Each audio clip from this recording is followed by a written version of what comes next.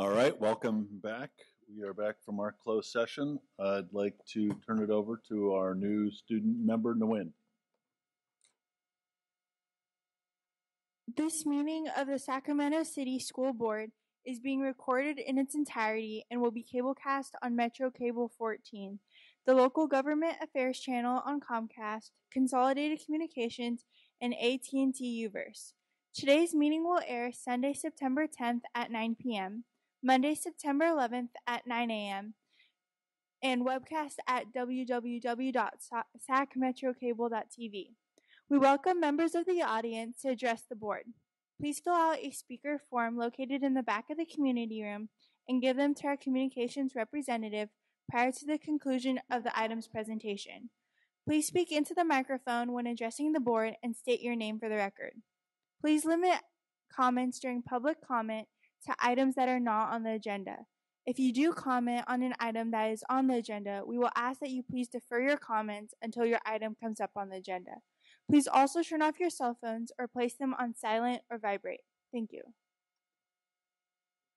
Thank you. Is Devosha Madkins, has she joined us yet? We may have a second duty for our new student member to lead us in the Pledge of Allegiance. Devosha Adkins. All right. We knew she might be a little late, but we can recognize her when she shows up. But we will ask you to lead us in the Pledge of Allegiance. So if you'd like to stand up and join us up here. Yeah.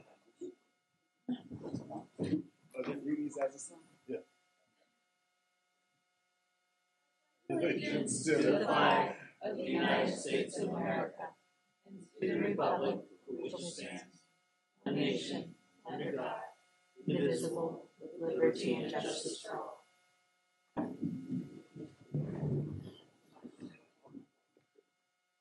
Very good. Mr. Behrens? I do not have an announcement out of closed session, but the superintendent does. Thank you and good evening. I am pleased to announce that the board, by unanimous vote, approved the appointment of Mr. Garrett Kirkland as Principal Hiram Johnson High School.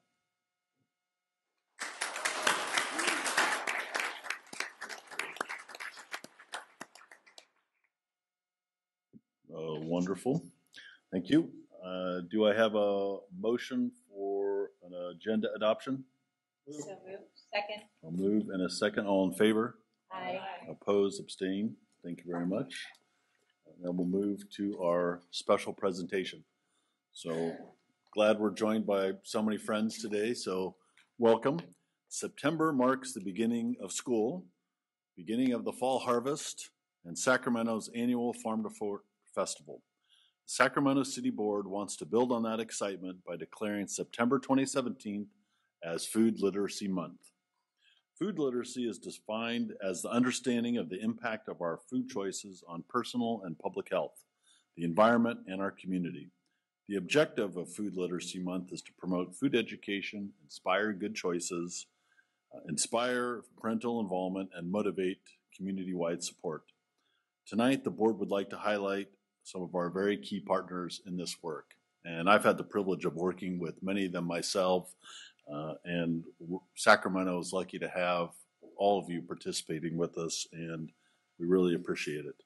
So we have some certificates. What I'll do is I'll read a little bit about each of the programs, and then I'll ask you all to come up, and we'll have board members come down if they'd like and join for some pictures and recognition. First, let me start with Israeli Family Urban Farm. Canuck and Judith Israel highlight the importance for food literacy efforts to extend beyond the normal school day and year. Israel's Project Good is a summertime program, almost 50 hours, that offers a complete wraparound education for students ages 11 to 19. The summer program walks students through everything from planting, growing, harvesting, preparation, cooking, and compost. So we really appreciate your work on that. So thank you very much.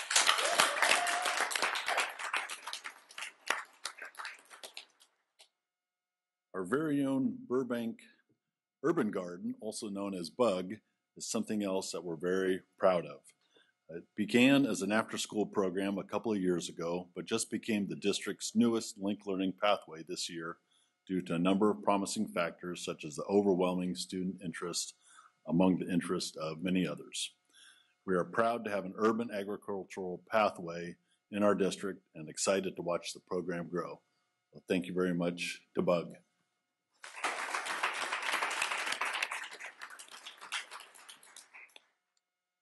Soil-Born Farms is another one of our partners, and it may be one of the longest known urban agricultural nonprofits in our area.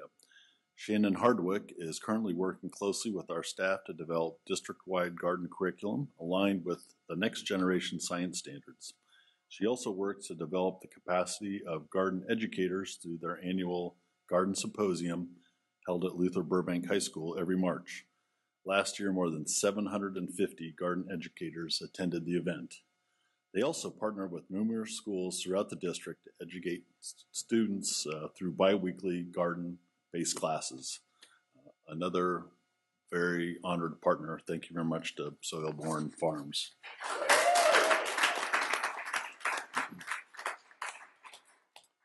Another one of our high flyers in our own district is the Culinary Academy at Rosemont High School.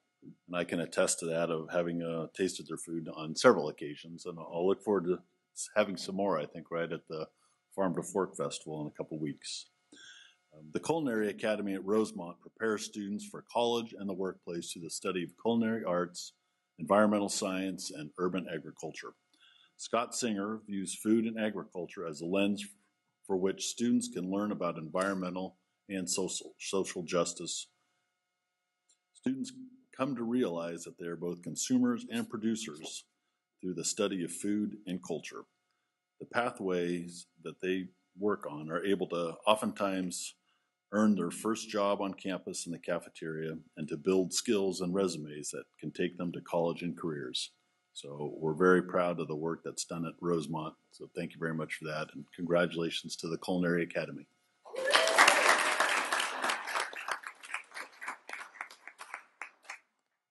And finally, at the Food Literacy Center.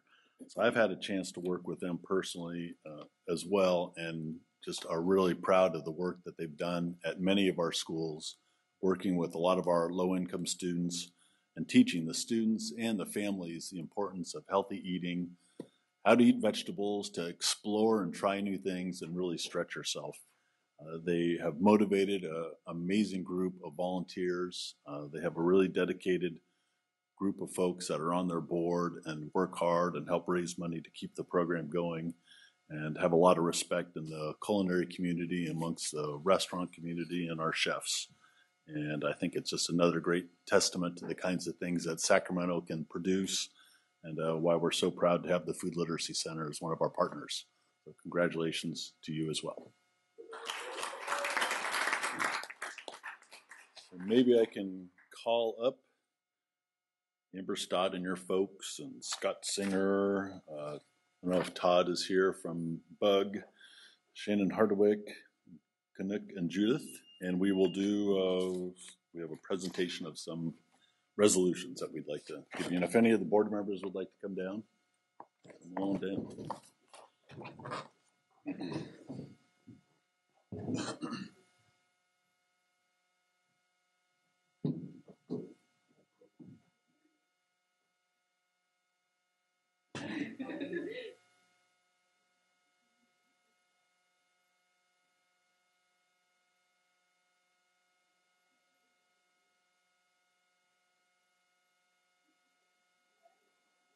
For all your hard work.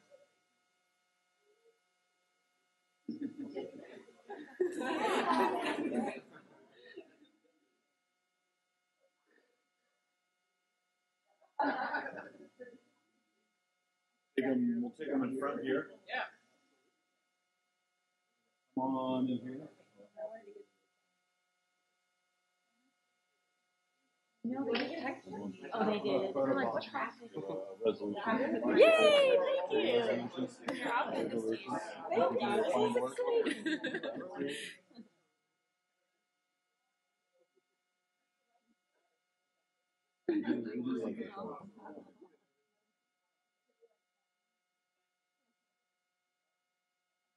I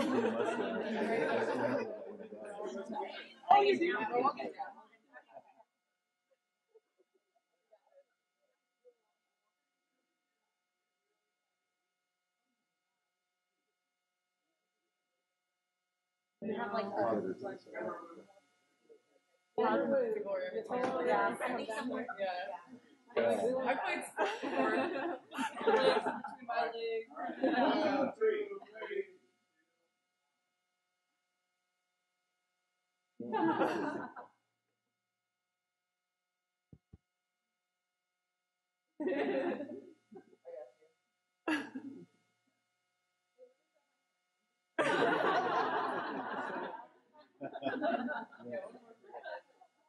Thank you so much. Thanks, All right, you bet.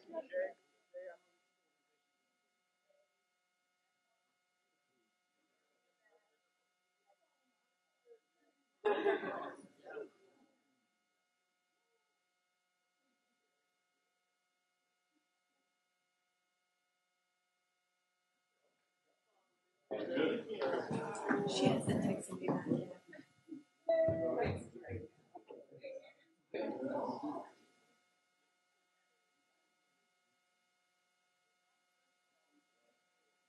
Of the what? Of the week. Okay, okay.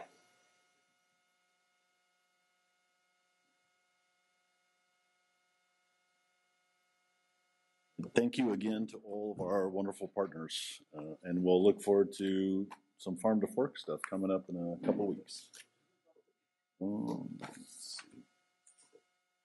We move to 8.0 public comment. Mr. Barrios. We have 5 public comments.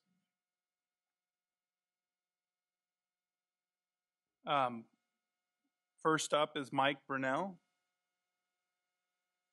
followed by Thomas George and Annette.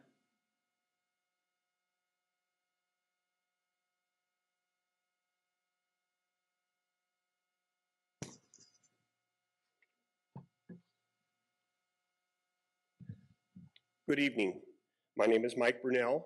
I represent the NorCal Trade and Technical School, which is a adult serving charter school that we hope to open in the south area of Sacramento. I'm here tonight to confirm our submittal of our letter of petition intent and the petitioner assurance and disclosures that you should have copies of, and also to state our intention to deliver the required quantity of petitions and appendices on September 29th, 2017, between 8 and noon in the superintendent's office. I think that was pretty much all we had to say. Well, welcome. At this point. Thanks for joining us, Questions? Mike, and appreciate that. Thank you. Thomas George.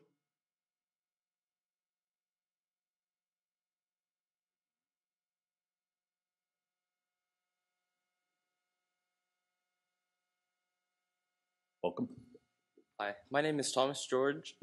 I go to West Campus High School. I'm a sophomore, and I'm part of our engineering program, and I participate in robotics and the Create program after school.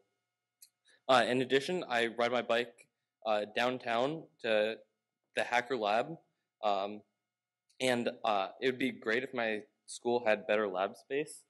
This is a picture of my school's engineering lab.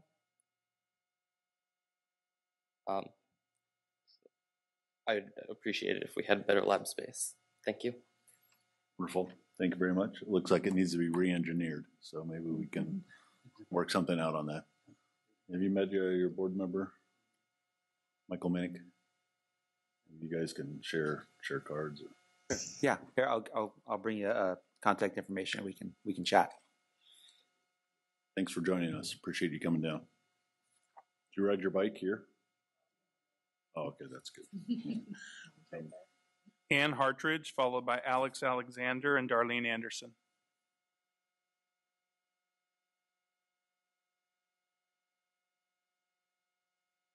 Hi, my name is Ann Hartridge, and I'm a relative of Thomas George. I'm really excited to talk about the engineering program at West Campus. It's just me tonight because the school year has just started, but we had a preliminary meeting on Tuesday night, and the parents group are super excited to develop this engineering program at West. It's a 4-year program. They have students taking classes and also doing after-school activities. And the engineering teacher says that he's got, he starts out with a really high representation of girls in his freshman classes. By the time it drops to senior year, that percentage drops significantly. As you probably know, West Campus has a high percentage of students who qualify for free and reduced lunches. The engineering teacher right now has got he's got 4 mentors on board from the private sector who have volunteered to come in and help kids after school compete to put together a proposal for the rail yards downtown. And we're really hoping that they will not only have better lab facilities to work with, because as you saw in the photo, it was a table with boxes on it, but that they will have some support from the board generally. And I want to let you know that we're looking forward to hearing from the district next Thursday at Back to School Night about plans for starting construction. I know when my son was an 8th grader, we heard that construction would begin this last summer. So we're really excited to have that construction starting whenever it's going to start, hopefully any day. And I just wanted to thank you for your support of the West Campus Engineering Program. Thank you very much. Esther Rios, followed by Darlene Anderson.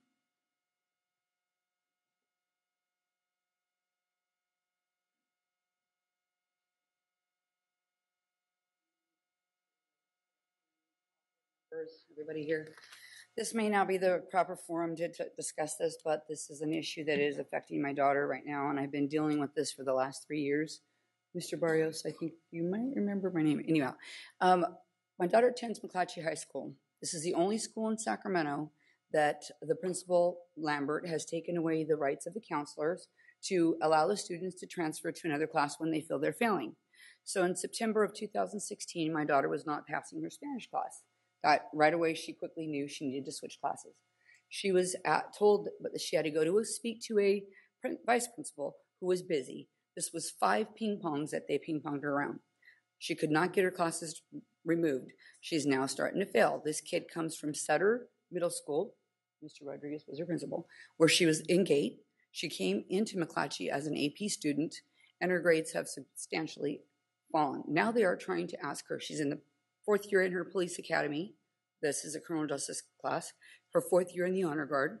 Her 4th year in the quiz bowl. And now she's commander. I have to take her over to she's also a water boy for the football team. And they are now asking her to leave. This is all at the hands of the principal, who has a son who attends the school and who's monopolized the counselors. We had a very good counselor, one of the best counselors at McClatchy, named Mr. Klopp, who retired. He retired as a result of this very issue.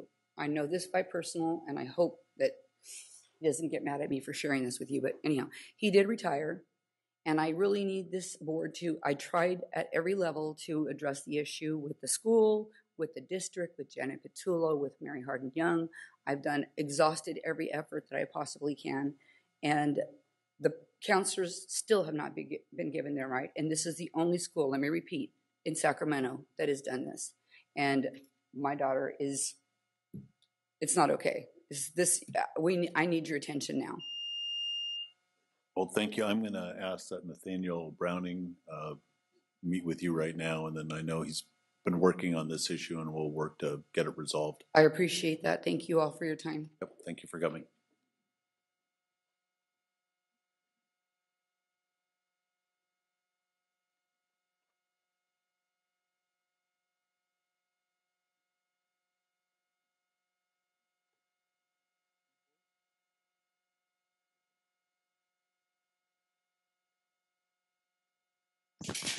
Good evening, Darlene Anderson. I'd recently requested some information. I was trying to figure out just where our students were, students of Asiatic or African American, or however you want to look at it, that where they were, because I find that most of the time students are below in grade level. And when they're below grade level, they usually don't get credits. And I've worked with several students who are credit deficient in the 12th grade, some 200 credit deficient, and I was just trying to figure out how many students were they. So I got this back from the district. And I guess I should read what I asked. How many students were transferred to the Accelerated Academy? How many 10th grade students entered into the Accelerated Academy this year? Basically, I was just trying to figure out where the kids are, because you can't find them separately anymore. You can't go on the CD's website and see how many African American students are totally enrolled in the district. And I was just trying to figure out what I got back, because there was no key to read it. So I assumed that there were at least 11,000 kids that were African American in the district. So there would be at least like 3,000 that would be seniors. But how many of those seniors are at grade level? And you can't really address an issue if you don't know where you are. And so it's very critical that we understand that in the 9th grade, if the kids don't get credits, well, they're credit deficient. In the 10th grade, if they don't get credits, they're still credit deficient. But when the district is running its own credit recovery program, well, that just doesn't make sense to me. How can you run a dropout program when you're supposed to be educating the kids? And that's what this district has done. It's the only district in the state of California that has their own credit recovery program. And so we used to have it where you do side by side in the school and make up credits during the year. Now we have our own. So kids disenroll basically and enroll in that. And I just want to know where the students are. This is not really clear, and I'm going to try and reword it so I get a better understanding. But that has no key, and if you've seen it before, hopefully you understand it, because I don't. Thank you. Thank you, Darlene. No further public comments. No more public comments. Okay. First, I'd like to turn it over to our superintendent, who has a statement to read. Thank you, President Hansen. Good evening, everybody. I'm going to make a statement about DACA. Our district is extremely disappointed by the President's decision to repeal a promise made to over 800,000 innocent, hardworking Americans brought to this country as young children by their parents. The President's action this week reneges on this country's commitment to provide these young Americans an equal opportunity to pursue and achieve the American dream. We believe this decision is extremely short-sighted and ignores the valuable contributions of dreamers to our society. It will not only serve as a devastating blow to the lives and communities of dreamers and their families, 200,000 of whom reside in California, it will also negatively impact their employers, our economy, and our country if a long-term solution is not adopted by Congress and implemented quickly. Sacramento City Unified understands the harmful implications of this decision and will advocate for legislation to protect dreamers. In our district, we know there are a number of dreamer students, as well as teachers and employees. They are valuable members of our community and the SCUSD family. We will not abandon them. Instead, we will join a bipartisan coalition of educators, business, and civil rights leaders across the United States to work on a law to protect these valuable members of our community. Our district was among the first in California to declare itself a safe haven school district. In Sac City Unified, we welcome all students and employees, and we will continue to uphold our commitment so that promise by protecting, advocating, and ensuring that all members of the SCUSD family feel safe and welcome in our schools. Thank you very much.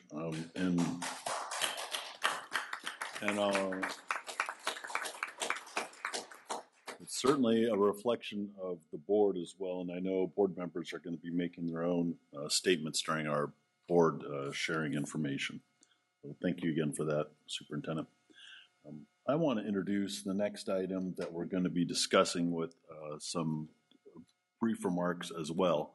we had our opening school press conference last week, and we faced up to the fact that we'd had some bad news really in our district the last couple of years, and that was that while the state's graduation rates and local school district graduation rates were up, ours were down.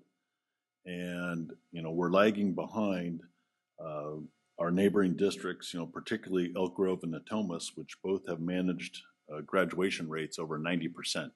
So that's where we need to be aiming for that and higher to make sure we're not leaving our students behind. It's important for us to be honest about where we're at so we can make the changes that we need to internally to address that problem and to be accountable to the folks that have elected us and put us up here on this dais.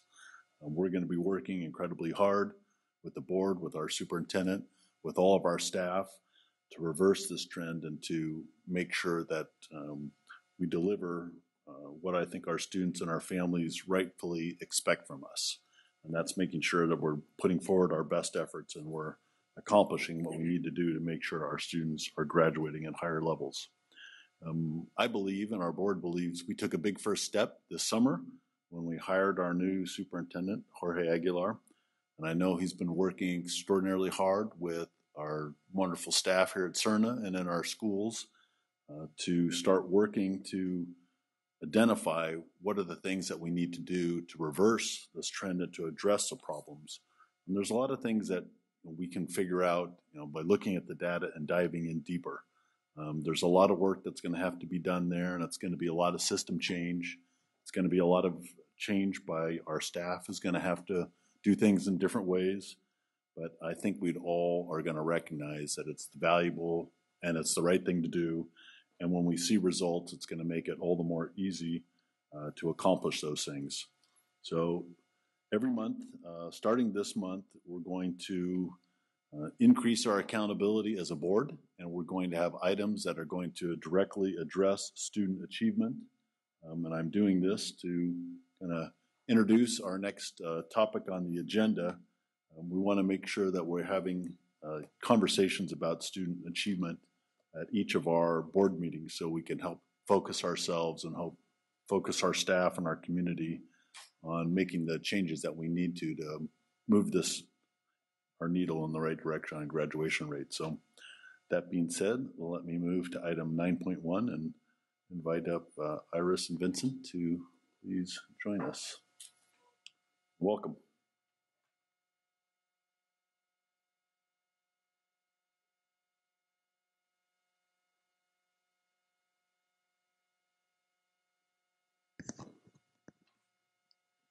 Good evening, Board President Hanson, fellow board members, and Superintendent Aguilar. My name again is Vincent Harris. I've joined the district in our Continuous Improvement and Accountability Office, and I am excited to be here and look forward to working with all of you in the community and all the staff. Tonight, I'm pleased to have an opportunity to share with you some of our recent trends in graduation rates with Dr. Iris Taylor, our Chief Academic Officer. And so we'll begin in haste with the presentation.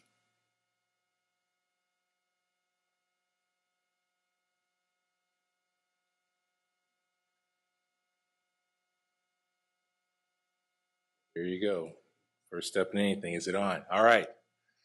So in terms of tonight's presentation, working with the superintendent, we framed it around a few strategic elements. And so ultimately, as we think about tonight's presentation, we're going to talk a bit about the foundation of our work, which is going to be around the equity and access guiding principle. Then we'll talk more deeply about graduation. Why does it matter? Why are we choosing this topic? And then we'll dive more deeply into our current reality here in Sacramento City Unified, in which we'll look at various data sets, really with the intent of studying, as the superintendent has mentioned in his talk about how we are going to apply the equity and access to social justice guiding principle. A lot of the first stage of that work involves trying to see the system and looking at the data. And then we'll actually apply through a equity access to social justice filter, a look at some of the things that are emerging within our first review of things within Sacramento City Unified, to give you a front load, if you will, about some of the work that will be emerging over the school year. So a guiding principle, I know many of you, or hopefully everyone, will become very familiar with over time. really is the foundation of our work. As we think about the guiding principle, graduation itself is called out as kind of the foundation of it. So this whole notion of equal opportunity to graduate. And so as we think about tonight's presentation, it is really diving deep on that first part of the guiding principle. And then over the rest of our presentation during the school year, we'll talk more deeply about other things in terms of greatest number of post-secondary choices and of course, then the widest array of options. But in making the guiding principle come to life, we actually recognize that the district's core value is actually fundamental. As we think about the opportunity for our students, and as you'll see the data as it relates to whether we're looking at it through the filter of subgroup data or we're looking at various school site data, or even as we compare ourselves, as Board President Hansen spoke to, other school districts, you're going to see variation in the performance. And we recognize that actually ties to the core value of recognizing that as a system, there are longstanding inequities that we have to address. And so ultimately, a lot of our work will be studying those inequities so that we can learn how to address them going forward and of course, mitigate them. So as we think about the equity and access and social justice guiding principle, it really breaks into three big chunks. And so those chunks, of course, are listed in front of you on the screens. But if we were to summarize those chunks in kind of three big terms, the first chunk is seeing the system. And so that's the whole notion of the real-time data. The real-time data is so fundamental in terms of looking at issues of equity, access, and social justice because it allows you to see what is happening. And then you transition into a conversation around the notion of studying the system, really understanding why does the system perform in the way which it does. And so studying becomes fundamental in our work going forward as we look to address longstanding inequities that we see through the data. And then finally, there's an element of taking action, which is the notion of as we look at inequities that we want to close gaps or look at inequities that we want to fully resolve, there's this notion of improvement. And so we'll talk to you not so much, of course, tonight because we're doing the context setting, but as we get further into our work, we'll be able to share with you some of the work that will be underway in order to improve and close inequities that we see in the system. Why graduation? And certainly this is going to be redundant. Many folks, depending on how you do your research, are all aware of the promise that graduation brings for our students. Here we have a summary of some of the research that America's Promise has done. And fundamentally, the research breaks into two big, broad categories. One big advantage of graduation is certainly economic. We know that it opens up career opportunities for students. And then there's the life chance piece, which isn't necessarily as equally tangible, but certainly in some degrees is measurable as it relates to this notion of better health, life expectancy, and better engagement as a citizen, if you will, in society. And so we know that graduation has many benefits to it, and that's why we see it as important to talk about. And then ultimately, as we build our studying capacity, we've been doing research, and we're starting our research journey. One exemplar from that research is Russell Rumberger's book on dropping out. And so as we think about the context of graduation, recognizing that mitigating dropouts is one of the most fundamental steps in increasing graduation rate. And certainly as Russ Rumberger's research shows us with 1 million dropouts per year, we know that there's a real call to action about how do we address that. And so we're starting our own colleagueship of expertise, if you will, really trying to understand what do experts say about dropping out and best practices to get more students to graduate. And then this slide just basically, again, summarizes kind of the current reality as we think about the high stakes nature of having our students have the greatest opportunity to be successful. Really means ensuring that as they come into society as employees, as future workers, that we get them into the best position to do their best work. And of course, obviously there's many ways in which folks contribute to our society. This just highlights, one way in which, as we think about life chances for our students, having more students graduate actually puts them in a better position to provide for their families and themselves going forward. So with that, I'm going to transition the presentation to Dr. Taylor. So good evening, Board President Hansen, members of the board, and Superintendent Aguilar. The research Mr. Harris has shared regarding the impact of high school graduation on things like health, well-being, earnings, and just life outcomes is profound. And as we work in service of our students and families to positively impact their lives beyond their time with us, there are certain commitments that we've made. These commitments are outlined here on this slide. First, we recognize the critical role that teachers play in educating our students, and we will collaborate with our teachers and support them to provide high quality instruction in classrooms every day. Secondly, we will create a data-driven culture, but one where data is treated with the ultimate respect. And by that, we mean that we recognize that our students are not just numbers, but that behind every number is a child, and that child has a need, and that child has a name. And although we have high aspirations, absolutely, we will place greater attention and focus on the outcomes that we're actually producing. And tonight's presentation of data is our beginning of doing just that.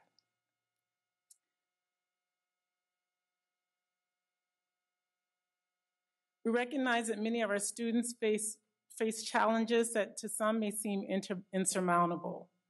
And we recognize this, but we won't allow those to be those external forces to limit what we do with our students. We instead will see these as sources of strength, as not as limiting factors, but as assets that we can draw on in order to help them reach their dreams. And finally, we will not wait, nor will we spend time sitting around bemoaning the fact that we could have done or should have done, but instead we'll seek to change conditions for our students in the present. Okay? So let's first take a look at our data. And I want to start by just, again, sharing this headline that is now familiar to all of us. And I'll just say frankly that seeing headlines like this it's difficult.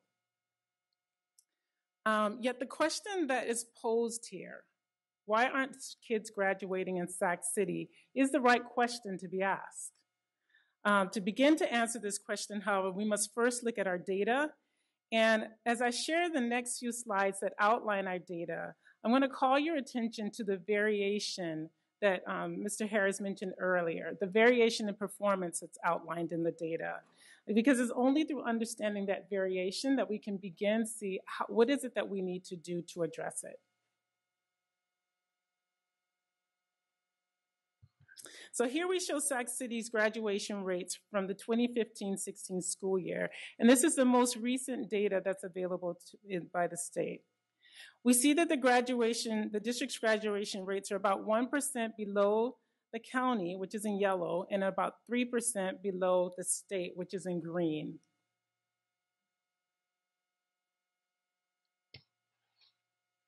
When we look at Sac City's graduation rates over the past 2 years in comparison to surrounding districts, and this is what Board President Hansen was referring to earlier. So when we look at Sac City's performance in comparison to surrounding districts, we see that similarly, we see similar patterns. Although most of the districts experience slight increases, Sacramento still remains in the bottom half of the districts.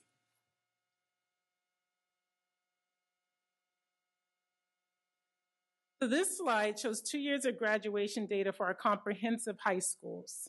And here you see almost all of these schools are at or above the district's average, with the exception being Hiram Johnson, and above the state average, with the exception being Burbank and Johnson. And if noticeably, there's a decline at Burbank, Rosemont, and C.K. McClatchy, which raises even further questions for us.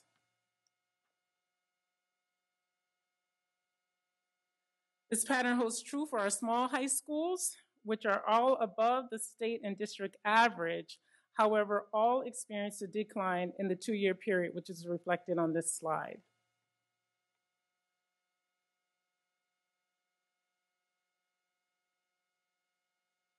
The variation that you've been seeing along with the previous slides becomes even more apparent in this snapshot of our alternative high schools, which we know serve our most vulnerable and some of our most disadvantaged students.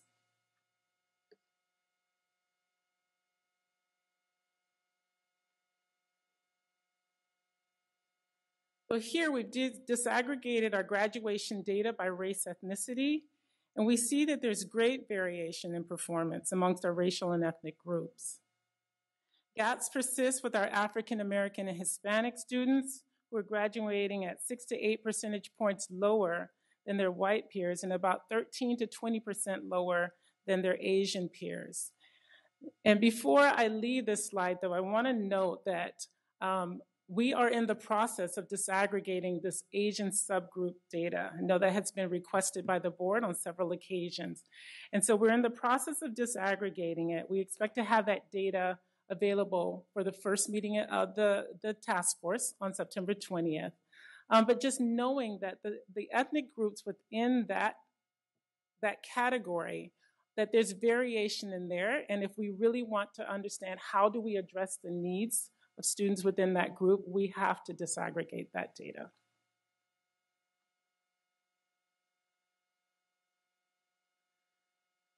This last slide of data shows our student performance within our programs. So by programs, I mean our special education, our students with disabilities, our English learners, our socioeconomic disadvantage. And again, the pattern holds deep variation between students within these programs compared to the district average, and not here shown the state and the county average.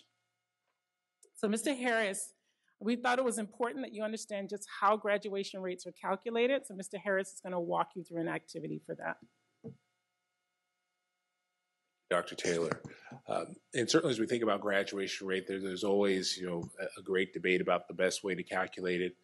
Currently within California, it is done through a relatively straightforward cohort analysis in which you have a base year of students, and then over the course of those 4 years, as they go from 9th graders to 10th graders, 11th graders, and 12th graders, there's puts and takes. Students who unfortunately may drop out, students who may transfer to another district, and then students who may exit the state of California, what have you.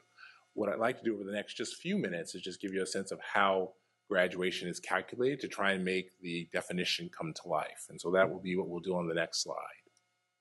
So let's assume we start with a cohort of students of 100 students. So these are 100 ninth graders.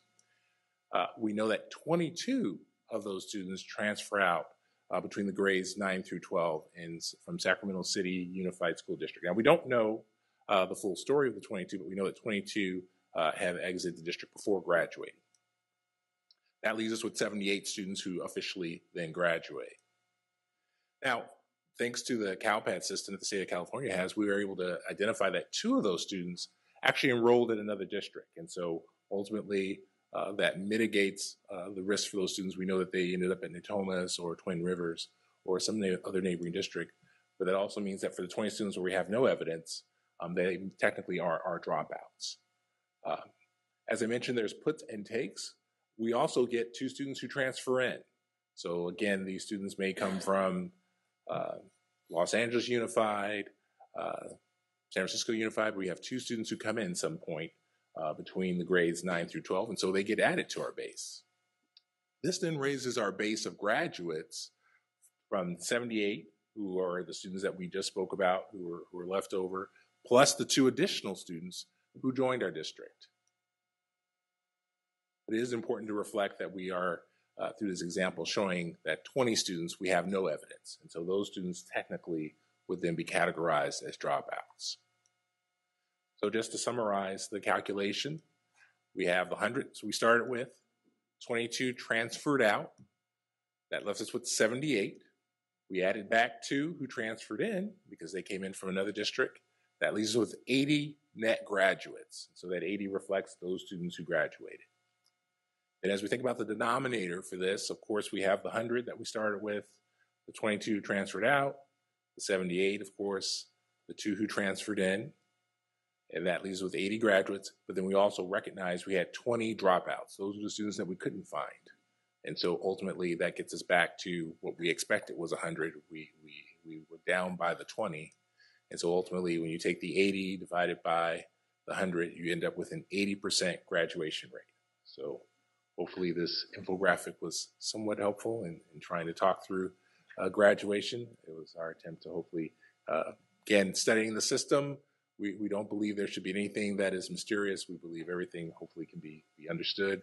That's the first step, frankly, in us being able to tackle longstanding problems. With that, I'll turn it back to Dr. Taylor. Thank you.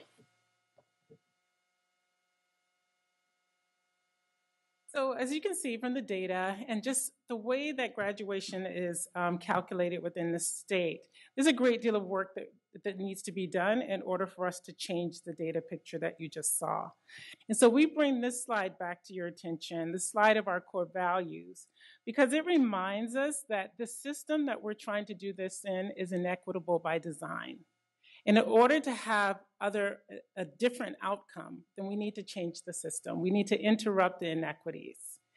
One thing that we will need to do in order to do that is to examine things like our policies, our procedures, our practices, and our traditions for the ways that they serve to perpetuate inequities. One such policy that the graduation task force we'll take a look at, but here tonight we just want to give you a little precursor for that work. So one such policy is our board graduation policy, 6146.1, which begins with the statement that's outlined on this slide. And as I read the statement, it's reflective of much of the research that Mr. Harris has shared in terms of our goal being to have students graduate from the district able to access an array of post-secondary choices from a wide array of options. This speaks specifically to graduation from high school. Here we outline the subject areas that are in the board policy. So the subject areas that students must take coursework in. And then the center column is the number of years and credits that a student must earn to graduate from Sacramento City Unified. The last column are the A through G requirements, or the CSU, the Cal State University, and the University of California requirements for entry into those institutions. The yellow highlighting are just the areas where there's quite a bit of variation from what the district's expectations are for graduation versus what the colleges and universities are requiring for entry. We'd like to take a closer look at this math requirement. So if you look at the Sacramento City Board policy around mathematics and the mathematics needed to graduate from Sacramento City Unified, you'll see that the district requires 2 years of math. And that's consistent. That's the minimum requirement by the state of California. The CSU and the UC system, however, require 3, but recommend 4. As we began to research, what are the requirements of other districts, similar demographics or like districts to a certain extent that have higher graduation rates than us, what were their math requirements? And we can see here that Long Beach and Garden Grove both have a 3-year math requirement. So this requirement requires just some peeling back. If we think about who are the students who are accessing the 3 years of math or the 4 years of math and who's not? What does it require in terms of understanding of the system and ability to navigate the system in order for you to attain the 3 and 4 years that are required? Our next steps, as we mentioned earlier, our next steps with this work is the convening of the Graduation Task Force, which will take place on September 20th. The meeting will take place here at CERNA, and we extend the invitation here. We invite you to attend and participate in that. We welcome your insights. And Russell Rumberger, who was mentioned earlier, we're fortunate to have him attend and be a presenter at that meeting. In addition, the recommendations that are made by that committee will then be used to serve to inform LCAP priorities and budget investments for the 2017-18 school year. Just want to say that we recognize, one, that we can't do this work without the involvement of our community partners, and want to thank those who've already agreed to participate in the task force. So we'll take public comment and then entertain questions. Thank you. Thank you very much, Dr. Taylor and Mr. Harris. Any public comment? We do have 3 public comments. First is Darlene Anderson, followed by Liz Guillen and Karen Sweat.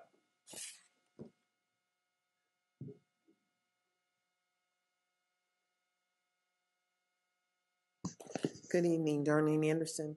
I'd like to know, first of all, for the behavioral piece, when kids don't transition to task well, how many kids are ending up in the SARB or the Student Attendance Review Board? How many parents are transferring their students from school to school site? Because I know some parents can transfer school sites maybe 10 times trying to get a place where their kids can be successful. I want to know how many kids are reading by the 3rd grade. How many African American students I would focus on. How many are actually reading by the 3rd grade? What are the expectations of success? How many kids at the 6th grade are at grade level? Because that makes a difference. And what's happening in the 7th and 8th grade in the middle school years? Is that really effective in our district? Are we really, educating students in the 7th and 8th grade for the middle school? And I wanted to know, when we're looking at, I also know 100% of 1 is 100%. So it's still, the percentages just don't jive for me. I really want to know where our students are and what happens when a student attends school for the 4 years of high school and then they get no credits, but they still attended school.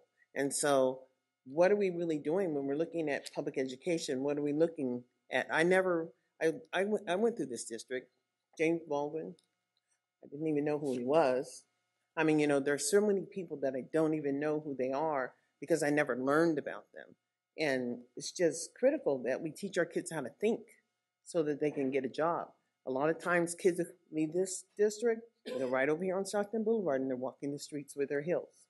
And so if we really want to change, we really have to change. We really have to look at the data. And if we don't have milestones that we measure, like 3rd grade, 6th grade, 7th and 8th grade, 9th, at the end of the 9th grade, we're not looking at the data, we're not doing anything. So credits don't make a difference. What makes a difference is knowledge. And thank you. Thank you very much.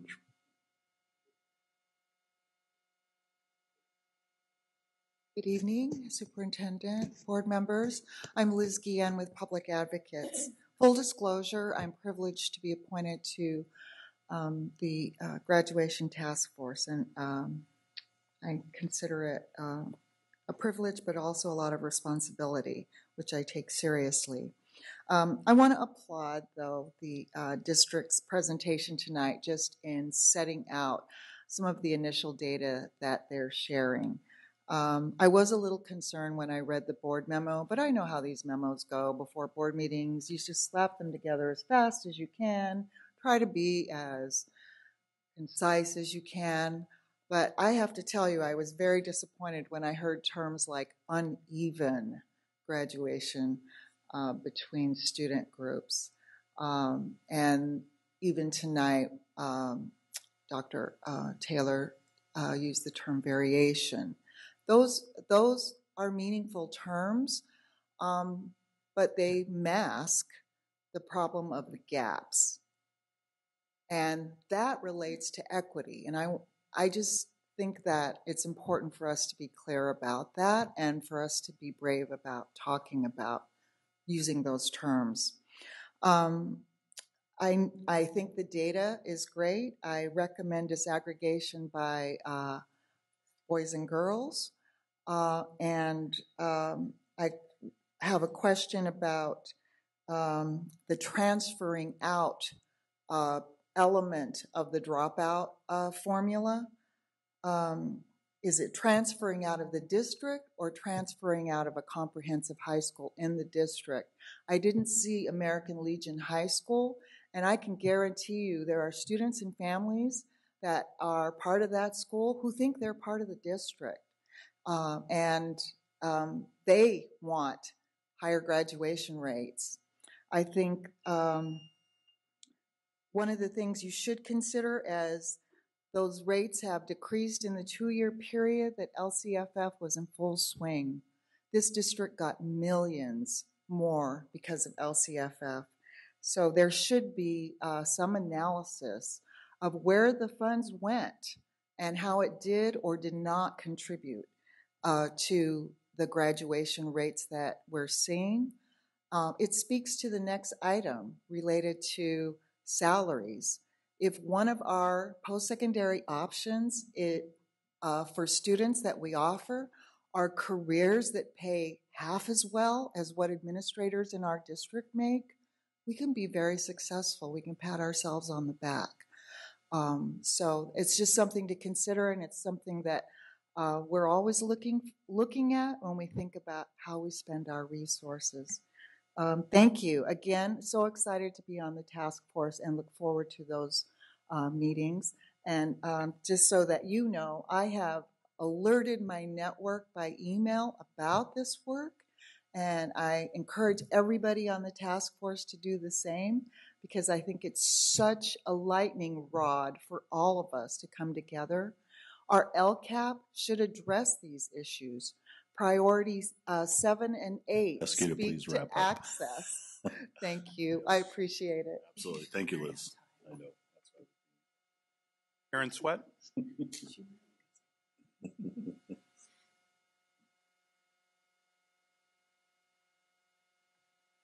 Good evening, Karen Sweat, Making Sense Work.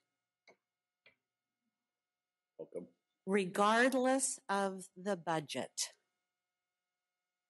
Did you all hear that a week ago when our new superintendent talked about his initiative? And I'm so curious as to what that means to all of you. We, MCW, hope that that means that the concept of students first finally might become a reality. We hope that the pervasive, unrelenting narrative of scarcity, loss, decrease, insolvency, deficit spending that monopolizes budget conversations will come to an end, and that the budget conversations are about spending resources in order to stem and reverse the dropout rate. To have the confidence to focus on spending, there needs to be an understanding of the fiscal health of the district. So how do we see the district as fiscally healthy? We start with looking at ending fund balance of all 14 funds. Are we down to 12? Take a look, you should have, at Fund 9, how the charter fund ending fund balance, the reserve has grown.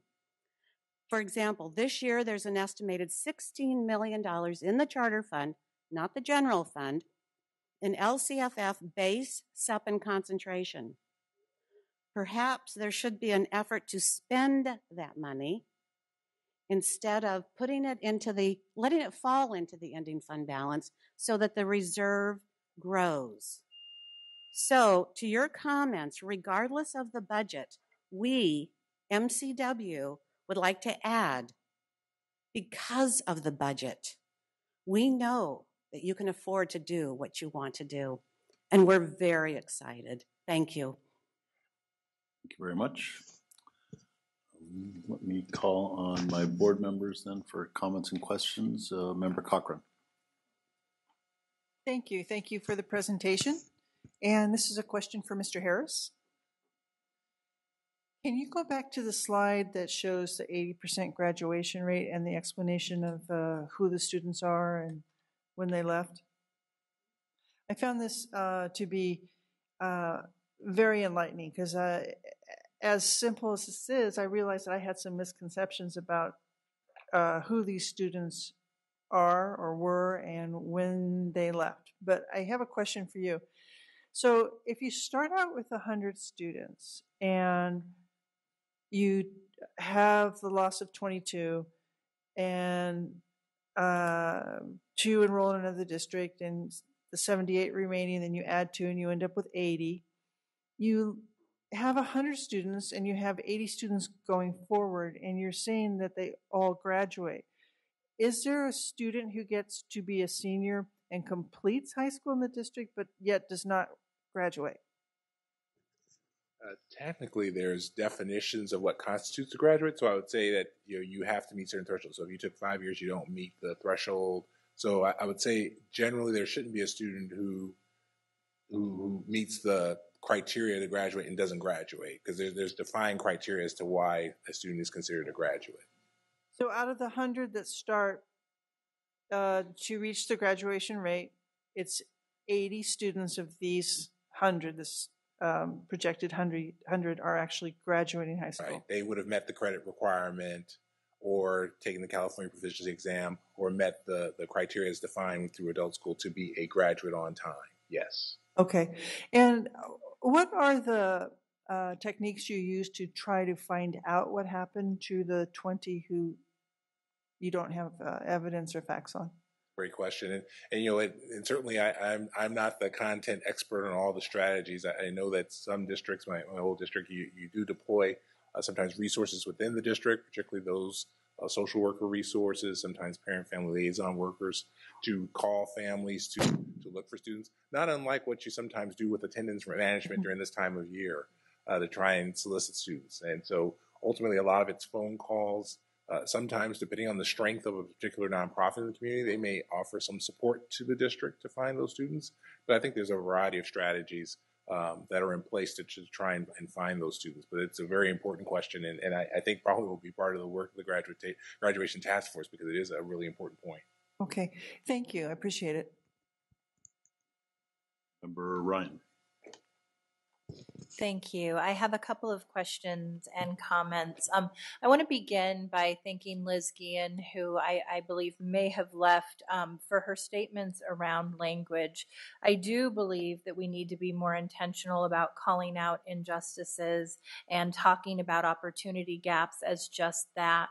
When we have an achievement gap, we do students a disservice to talk about variances and unevenness. And so I do appreciate her willingness to bring that forward. I also want to welcome Mr. Harris to the team. I know that you bring with you a wealth of talent and experience, and I'm so grateful that you are going to be tackling this very meaningful and important work for Sacramento City Unified School District. I think the presentation was excellent, and I have a couple questions. So first is on page 15, actually PowerPoint item 15. So you note on this graph that we saw a decline in graduation rates for American Legion, frankly, unacceptable rates if you look at the continuation schools. So 29.3 and 29.1 respectively from the 2014 to 2015 cohort. But Capital City actually shows almost a 10% increase. So a 9% increase from 2014-15 to 2015-16. And I'm curious if you attribute that to anything in particular.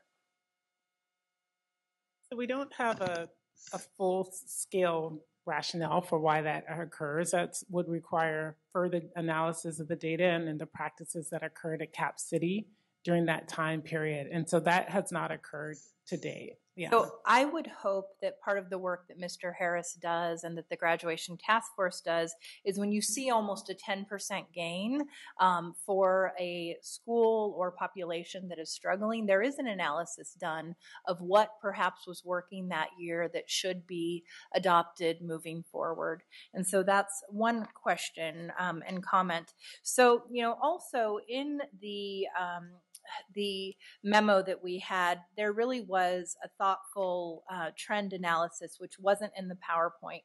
And so I really just want to point this out once again, because I think this is so critical to the understanding of how much ground we have lost and for key underserved populations.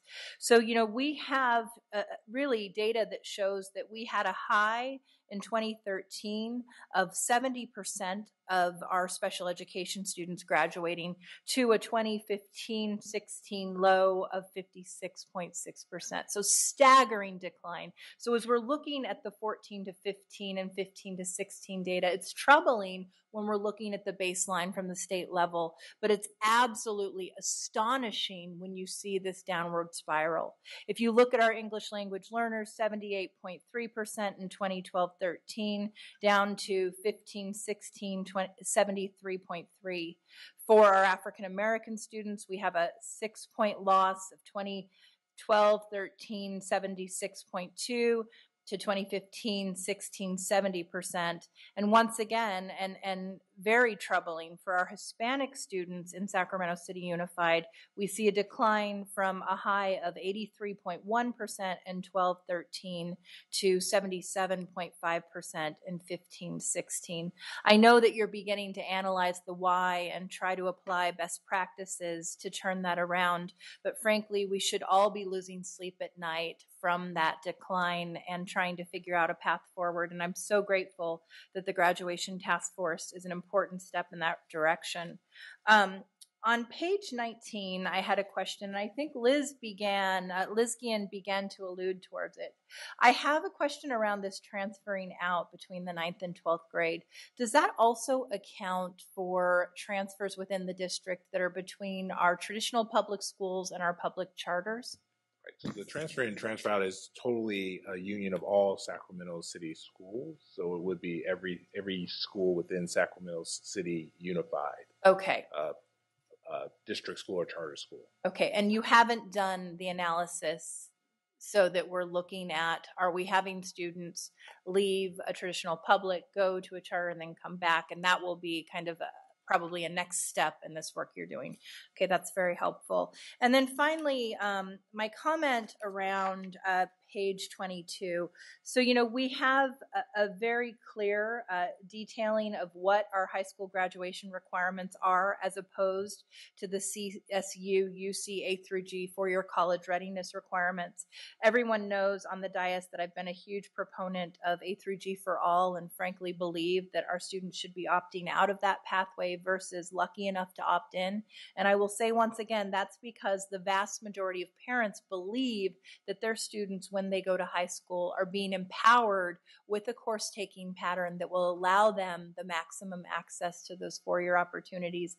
And it is heartbreaking when they find that that was not the case. And so when you couple that with this idea that there's a 3-year requirement for math versus our 2-year mathematics requirement, and a body of research that shows that in the area of math, one of the greatest way to close the achievement gap between wealthy white students and underprivileged Black or Hispanic students is math, we should be really reevaluating as a district whether or not we are comfortable continuing with a 2-year baseline requirement if that is in fact just perpetuating this astonishing equity gap. So thank you so much for your work, and I'm very much looking forward to seeing what you bring forward with the Graduation Task Force. Member Pritchett. Thank you, President Hansen. And thank you, Vice President Ryan, for bringing it. I won't repeat some of those questions because that was some of them that I had as well. So I'm looking forward to future data, especially when it comes to the charters in our area and finding out who we're losing to those charters and what we're doing right and what we're not doing right. I have a question regarding the 16-17 year data and why we don't have it in our packet. I'm sure that that data is readily available, and why aren't we comparing it in this graph? Great question. We tie our graduation data to the California Department of Education database, and because of CalPAS, they actually do a reconciliation process, and so it does actually take several months for them to certify the 16-17 graduates. And so we would like to present you the data when it's totally clean, if you will, and they've done all the puts and takes, particularly from the transfer perspective, because with California Department of Education, because of the CalPAS number that each student has, they're able to reconcile students throughout the state.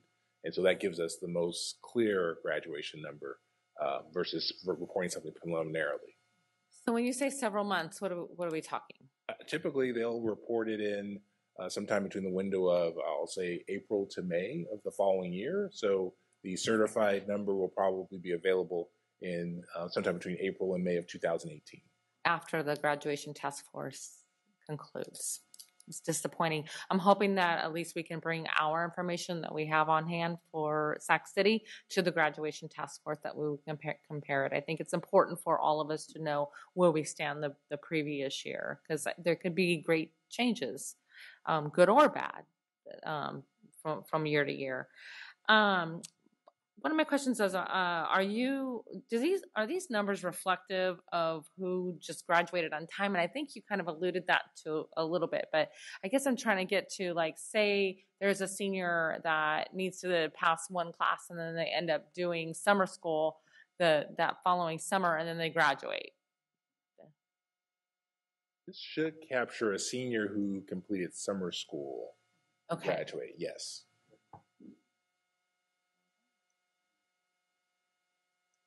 Oh, you can ask that in your questions. Okay, I guess that was my only hope. I'm really happy that I've been chosen for the graduation task force.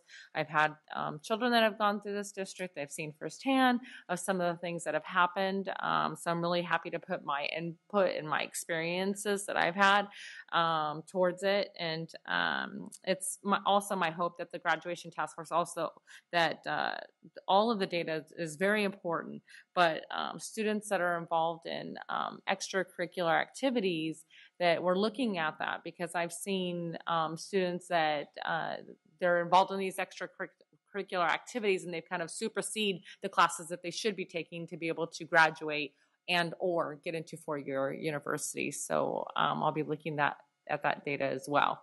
Thank you. Member Minnick. So while we're talking about it, I'll continue Member Pritchett's question. So you mentioned that these graduation rates would potentially include those who've taken summer school class to catch up, assuming that is considered part of their fourth year. And so then is anything beyond that would not fall into the category of graduate, correct? Fifth-year senior would not. So any super seniors or whatever. Okay, so that's good. And so I had a couple comments or questions. We'll leave this slide up because this is one of them. And this goes to Member Ryan's thoughts about our requirements of 2-year math.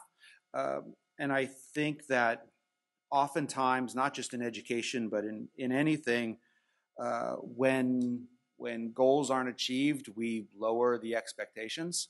And what's proven here, specifically as I look at the Garden Grove graduation rate compared to ours, that having a higher expectation, the students met the expectation, which is a very different idea than just kind of like lowering the bar. And so I appreciate Member Ryan's thoughts on seriously looking at increasing those requirements of math, not only because it just is better to prepare our students for the world, but also now there's proof that districts have that third year and are having good results. And so even though I know that's not the only factor, then the other part I wanted to get to is back on slide 19, and I will keep going back to this, how graduation rates are calculated.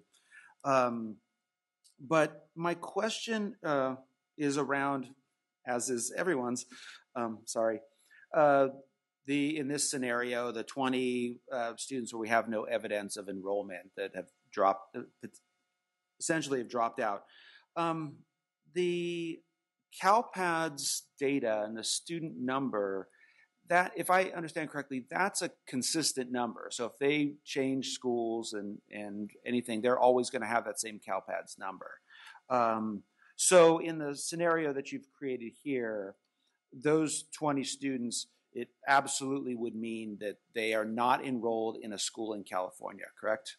And is there, and forgive me if this was mentioned, but for students that have moved to a school outside of California, is there a consistency of identifiers for those students, or would they fall into that 20 that we just don't know what happened?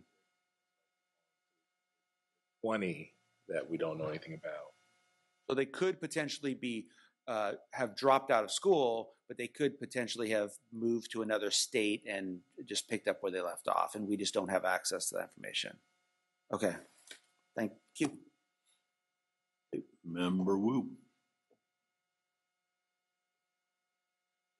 Thank you, Mr. Harris. Thank you, Dr. Taylor. Staying on the theme of the 20, your hypothetical 20, where we're presuming that they dropped out. Will part of the focus of the task force be to disaggregate that number 20 to find out, in fact, where they have gone, where they are, and either take them out of the category of dropout because they don't quite fit that category, or maybe provide some remedial services or mitigation in order to get them back into school so they can graduate? You're nodding your head, so I'm in agreement with you. I think the greatest challenge is to Board Member Cochran's question is finding them. But to the degree that we can find them, absolutely, they're a student demographic that we need to understand. To the social justice issue at hand that you're getting at, we definitely need to try and find them. I think for us, we'll look to the graduating task force to perhaps recommend strategies that we can use to find them. If we can identify, maybe we could continue the pipeline, provide the services they need in order that they can meet graduation rather than just have them disappear off the face of the earth. Because ultimately, they're going to be somewhere on this planet. And they're going to be either a consumer or a deliverer of services, and we'd like that they would be helpful in their communities, so rather than a drain. Thank you. You'll be responsible for wooing them back. I can't take credit for that joke. But,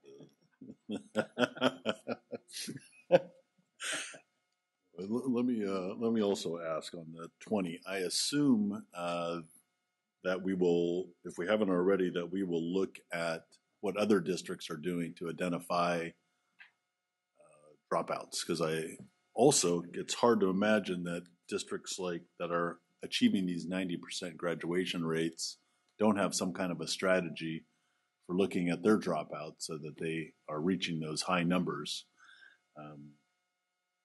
Maybe kids just aren't dropping out of those schools, and their parents aren't as transient as our parents. I don't know. It's kind of hard to imagine there'd be a big discrepancy, but I would certainly be interested to know how other districts do that. One, obviously, if the student truly is a dropout and they're still here in our area, we obviously want them back in our school. But also, if they've moved away, we'd certainly want to know. It'd be interesting if there's a requirement to fill out a form when you're leaving school, if we could get people to do that. I know they couldn't be required to, but maybe it can be kind of like an exit interview type thing. At least we know a student's leaving. So I have to imagine there's some good ideas around trying to tackle that number and make sure it's not unfairly tagging us. I did like the suggestion of one of our public comments to disaggregate the information for boys and girls. I think that would be valuable. I suspect that there's probably a difference between the sexes. And I too appreciate this, and I look forward to learning more. I think it's the first step for accountability. We have to know where we're at. So appreciate your work on this and look forward to more. Member Vang. Thank you for the presentation, Dr. Taylor and Mr. Harris, and welcome to Sac City Unified School District. I just had a few comments and one question. On slide 19, back to the 20 students that we have no evidence for enrollment, I'm curious, where do our students who are expelled from our school district, where do they fall in this formula, or are they included at all? I believe if they're expelled and don't graduate, they would probably fall into drop off. Okay. And then the other comment I had, Dr. Taylor, I just want to say I really appreciate that that the district is gonna make a commitment to disaggregate the data on APIs, and I look forward to seeing that data on the 20th. I also just want to take this time to thank my fellow board members in this school district for really just owning the fact that we do want to transform this district. And in order to do that, we really need to be able to be intentional and mindful that we don't create the kind of systems that we're trying to fight against.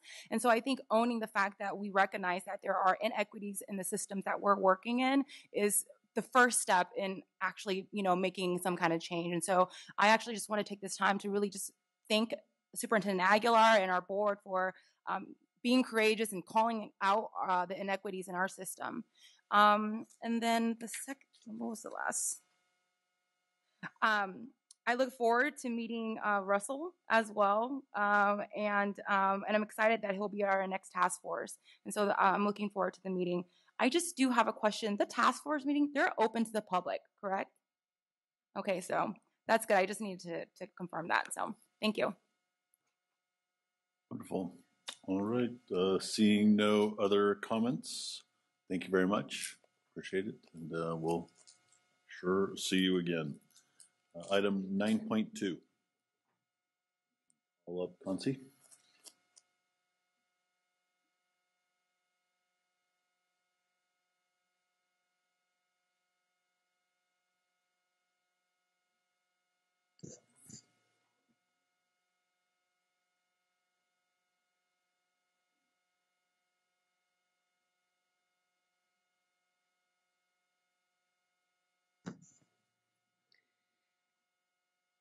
Good evening, President Hansen, board members, and Superintendent Aguilar.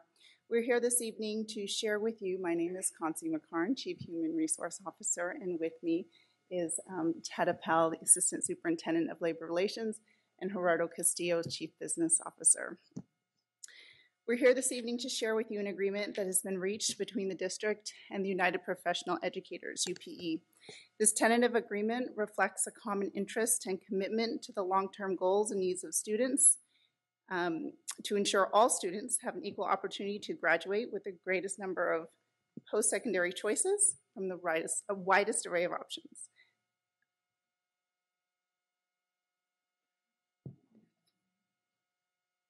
Just a point to say of the collaboration. The overall increase in salary and benefits, the changes in the vacation structure, and increased contributions to retiree benefits, along with other agreements in the contract, will help ensure the district can attract, retain highly qualified leaders, have resources to provide the essential programs and supports necessary to attain our goals, and help the district's long-term financial solvency. To share with you some of the highlights, Assistant Superintendent Ted Appel. Good evening. There was a recognition that in order to be competitive for all the job positions in the bargaining unit, we needed to be a little creative and not just give a single raise across the board. Therefore, we developed a new salary schedule that increases some salaries more significantly than others, but that provides an overall competitive salary schedule. UPE members will receive an average of 3.13% salary increase for 2016-17 school year. And after that, increases will be step and column related. That means no additional salary percentage increases for the 2017-18 and 2019 school years. With this agreement, UPE members will now be provided with family benefit coverage of 80%. This will significantly address the most glaring deficit the district faced in attracting and retaining new administrators to our district. Also intended to support attraction and retention efforts, additional longevity steps will now be available to members at years 13, 16, 19, 22, and 25. Obviously, when we train and invest in our administrators and they invest in us, we want to make sure that we keep them to reap the benefits of their experience and longevity. Retaining and recruiting the right talent is key to achieving our guiding principle. This adjustment puts the district in a position to recruit and retain the strongest leaders for our district. There were a number of items that UPE members worked on to help with issues facing the district. We appreciate that UP was willing to work with the district to reduce the district's long-term retirement liability by committing to making ongoing contributions to help ensure that retiree benefits can be provided. UP members will contribute $500 toward retiree benefits phased in over 3 years to help with unfunded retiree benefit costs. Current UP members will reduce vacation days from 22 to 5 and extinguish unfunded vacation accumulation liability. They will either use those 5 days moving forward or will be cashed out at the end of the year. Future UP members will not receive vacation days. UP is also agreeing to work collaboratively in the development and implementation of a new administrator evaluation system. The creation of a meaningful tool and process will help to support leaders we need to realize the district vision. And additionally, by agreeing to a 3-year contract, administrators can now move forward focused on the important work that needs to be done. We would like to thank the UP negotiation team for their work, time, energy, and effort toward making the mission of all students having an equal opportunity to graduate with the greatest number of post-secondary options from the widest array of options. And we feel that this moves in that direction to support that effort. The staff recommends approval. Do we have any public comments, Mr. Barrios? We do. We have 2 public comments. First is Judy Montgomery from UPE, followed by Liz Guillen of Public Advocates.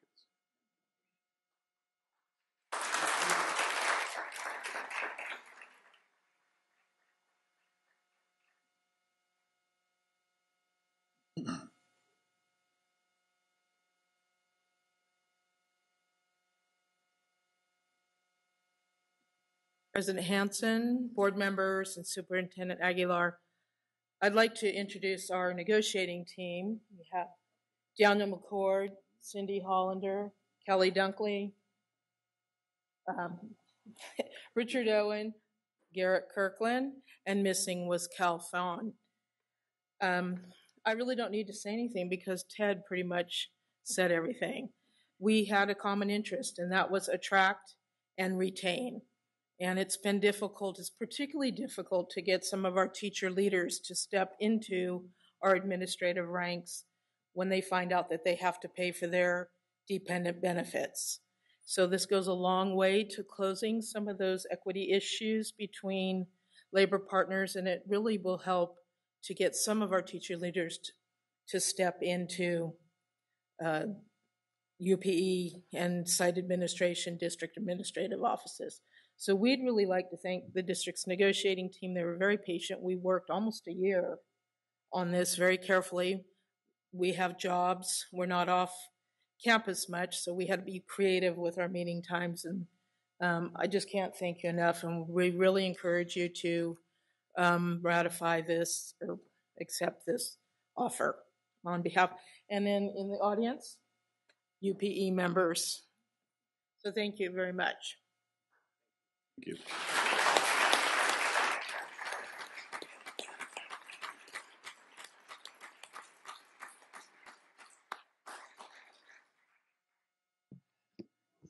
Hello again. I'm Liz Guillen with Public Advocates. I'm not going to urge support or opposition. This is about what my comments are about, have to do with the funding that's being used for what appears to be a retroactive 3.13% increase. To the extent supplemental and concentration dollars are being used for that, that shouldn't be happening because I don't believe it was in the LCAP. And to the extent it's going to be used going forward, there needs to be a justification as to how those funds are principally directed in a way that increases or improves services for low-income students, English learners, and foster youth.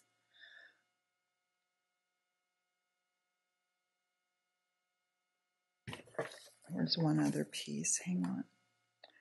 The 16-17 school year is over. So I hope that supplemental and concentration dollars aren't being used for that. In terms of the evaluation system that was referred to in the agreement, I think that's great. And I would encourage the district to involve parents and students in development of such a system to the extent possible. Every time we have recommended, whether it's at the legislature or at a district level, that parents, students, and community stakeholders are involved, the unions just go wild. They just think that that's not possible. But there are ways that that can happen without infringing on the rights of union members. And I encourage you to do that because I think that the relationships that parents, students, and the community have with employees of the district have a huge impact on your ability to succeed in your goals, including graduation. Thank you. Thank you very much. All right, well, first I'd like to just read a statement on my behalf, and then we'll go to board comments. So thank you very much for the presentation and the work. I want to say why, kind of put this in the proper context of why we think it's important and what the agreement means for our district and our students. I want to thank the staff for all your work on this and negotiating this with UPE and our principals. You obviously spent a long time. I wasn't aware it was a whole year. I knew it was a while, but that's quite an effort on all parties involved. And I believe that we have a win-win agreement here. And I think it moves our district in the right direction, and we appreciate it. And I think it's fair to say that for the first time in a while, we've got a very positive relationship developing among a lot of our union partners, and I credit our superintendent's vision and joining our district. I think that's been a big help. I think, we're going to talk a little bit later on tonight how we're going to work to move forward on that plan. And it's critical that the members of UPE are going to be partners in this.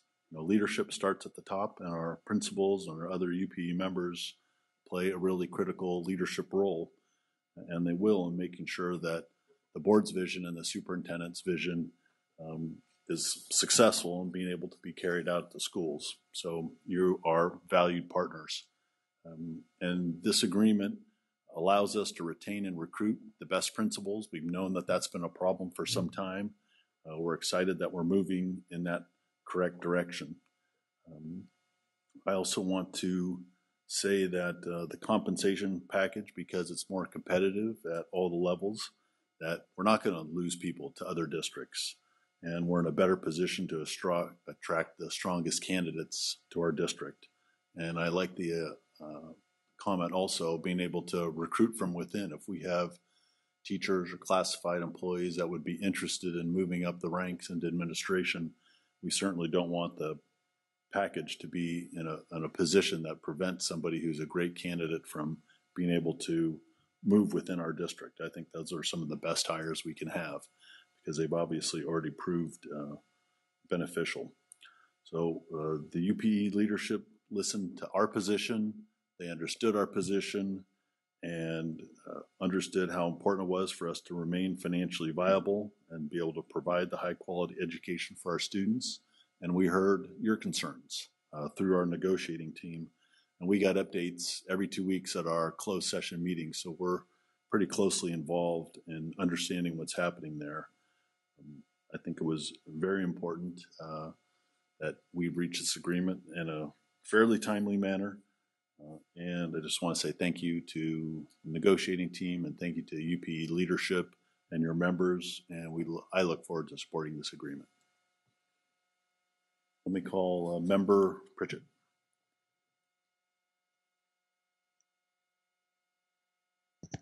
Well said, President Hansen.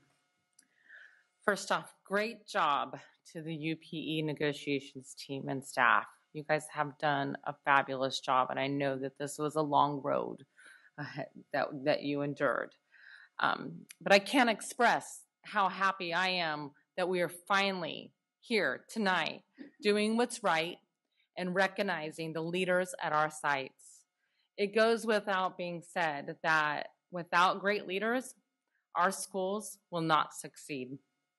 I wanted to thank all of our principals that stood up earlier for coming out and spending the night with us tonight. My eyesight is not great these days, but I think I see almost every single one of my Area 3 principals in the audience. So fantastic job. And I know that there's other board members that want to speak tonight, but I just want to be the first to call to action and motion the approval for this contract. Thank you. Member Ryan? Thank you. Well, with that, I guess I will have to second the approval of this contract. So I'd like to first thank our team and then UPE for the collaborative spirit with which you've entered these negotiations. I will share that I was absolutely flabbergasted when I joined the board almost 3 years ago and learned that the leaders of our school sites, our principals, were not receiving health care benefits for their families. It was astonishing to me and an injustice that I really felt like we needed to rectify. So this idea that we are able to offer competitive benefits so that we attract and retain our talented principals is huge. And I also just want to recognize the willingness of UPE members to also really work towards the fiscal health of the district by contributing $500 per year towards paying down the unfunded retiree benefits. I think that that is just another great show of leadership from already stellar individuals who do thankless work day in, day out to support our students and our families. So I'm very happy to support this proposal. Thank you, Member Wu. Thank you, President Hansen. I want to echo my colleagues' statements, thanking our team, thanking our UPE team, thanking you for your efforts in staying with us, really to make this a destination school district. This is an action item, so I'm going to move approval of the agreement. I didn't hear it. Was it? Daryl, snap to it. I heard a second. I didn't hear the first. So just in case. Very good. But I wanted to share with the audience an item that wasn't mentioned in the presentation, and I really am thankful for this one. And that's the fact that UPE has agreed to cooperatively develop an administrative evaluation system. At the time when we have a new superintendent, this is extremely important because there's a lot of support in the community for the superintendent's vision, and this agreement helps the superintendent and UPE work together on an evaluation system that will be consistent with the superintendent's vision. It also serves as an accountability tool to make sure our principals are held accountable to the standards that are set by our superintendent, and working together to create that system of evaluation will work to everyone's benefit. So I thank you for that, cooperating and agreeing to develop that, because that wasn't mentioned in the presentation. So you moved it already? Yes, second. And you second it? All right, I'll third it. We have any other board comments or any more seconds or firsts or all right, I think we've heard enough. All right, we have a first and a second. All in favor? Aye. Opposed? Abstained? Congratulations to all of us. Thank you very much.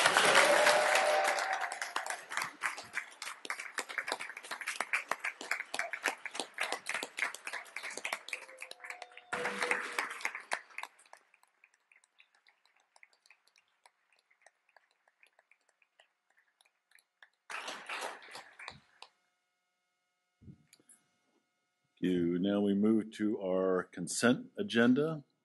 Do I have a motion to approve? I have a second. We have a motion and a second to approve the consent agenda. All in favor, say aye. Aye. Opposed, abstain. We are approved. So let us now go to the employee organization reports. CSEA, SCTA.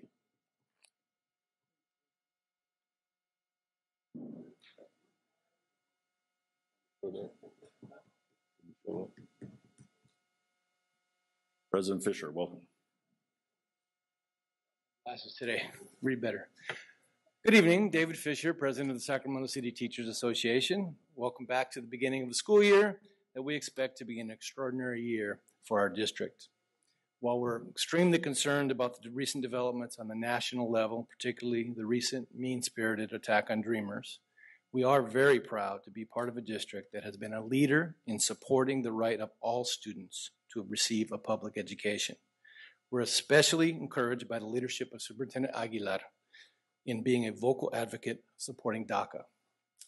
We also appreciate the opportunity to work together on the task force to help improve graduation rates. We've got a lot of work to do, but we're up to it.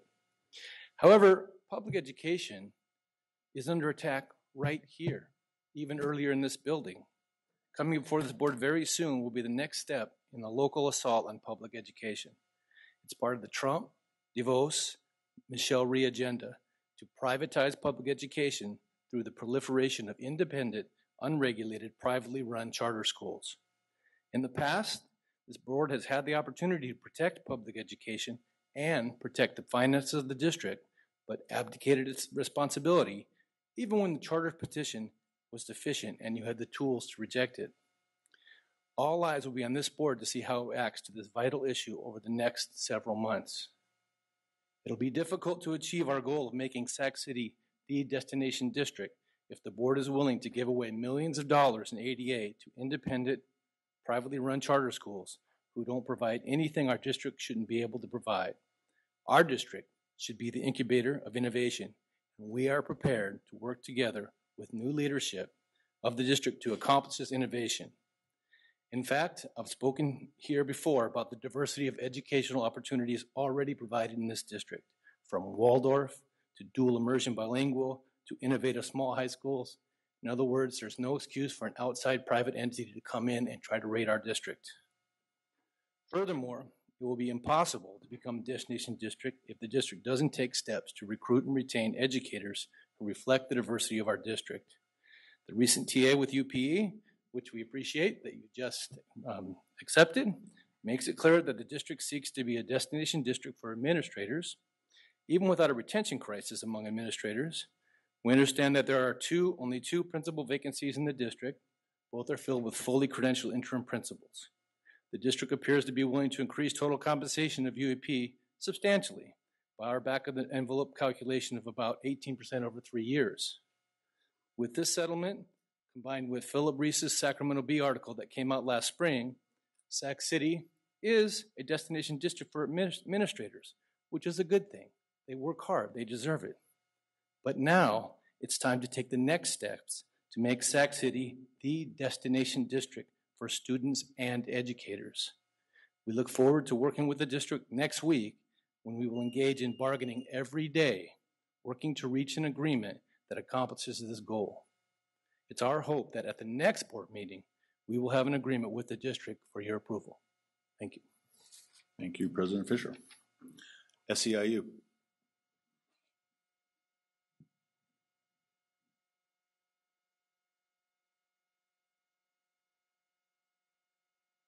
Welcome, Ian.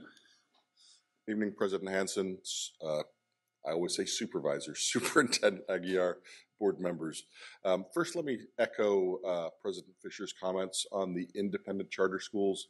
Let's call them what they are. They're unregulated for-profit schools. They're here to make a buck. If they don't make a buck, they leave our kids high and dry. So we need to make sure we take that into account. We start looking at these things. Secondly, welcome back. I think our folks are excited to be back at school. I want to call out some of my folks, your employees, classified employees, some of the lowest paid people in the school district, bus drivers, many of whom gave up Labor Day to serve food to the homeless at Loaves and Fishes. So, great. Love to see that kind of cooperation. And we want to thank the school district for continuing to team up with us on our annual toilet paper drive. We actually doubled the amount of toilet paper we collected this year. And For the first time ever, the Cerna Center actually came in second. So, but that was because our barrels got delivered late, so the transportation office was completely closed down during the time period the barrels were there. We will give you a chance. Hopefully, you will continue to partner with us on our food drive, which will be in November and December, and we hope to see barrels here, and hopefully for the first time ever, the Cerna Center will actually fill up at least one barrel. As far as the rest of the stuff, I just want to say, we continue to bargain at the table with the school district. We've been negotiating for quite some time. We're all getting along well at the table. We obviously disagree on a number of issues still, although we do have several tentative agreements that we think are beneficial both to our members and to the district. Obviously, we're still very far apart on economics, and strangely, we seem to be very far apart on a simple language issue on transfers, but I believe we're going to get there in the end. Thank you. Thank you very much. Teamsters, UPE.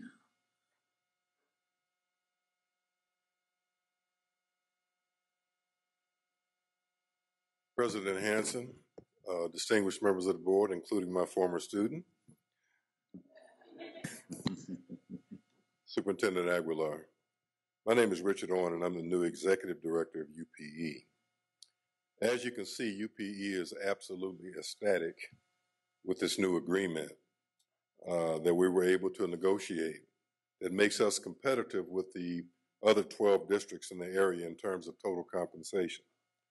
This indeed is part of making Sac City a destination district. As a bargaining partner, we also embrace what the other labor partners have talked about. We embrace the notion of SCTA in their brochure talking about making this a destination district. Many of the things that are embedded in that document are things that we happen to agree with as well. We may be under-resourced, but maybe we can all join together and do what the city of Davis does every year and ask our community to provide some additional resources so we can do the things we really need to do to accomplish what the superintendent and you have laid out in terms of our vision. UPE members also fully embrace and are ecstatic about the vision of this board and the superintendent with reference to the initiatives that you've set forth in terms of high school graduation. You've set that as a benchmark there. Now we can begin to work backwards on identifying those things along the pathway that will make that happen.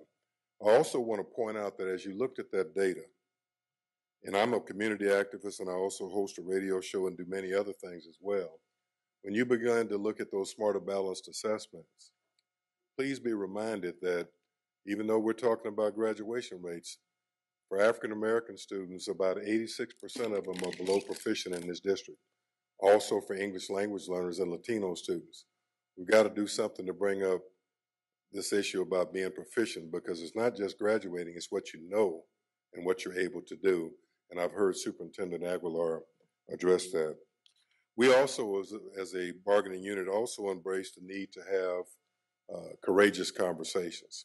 We are not going to be able to solve these problems that you brought forth this evening without really having honest, robust conversations and out-of-the-box conversations that really will get us to this new place.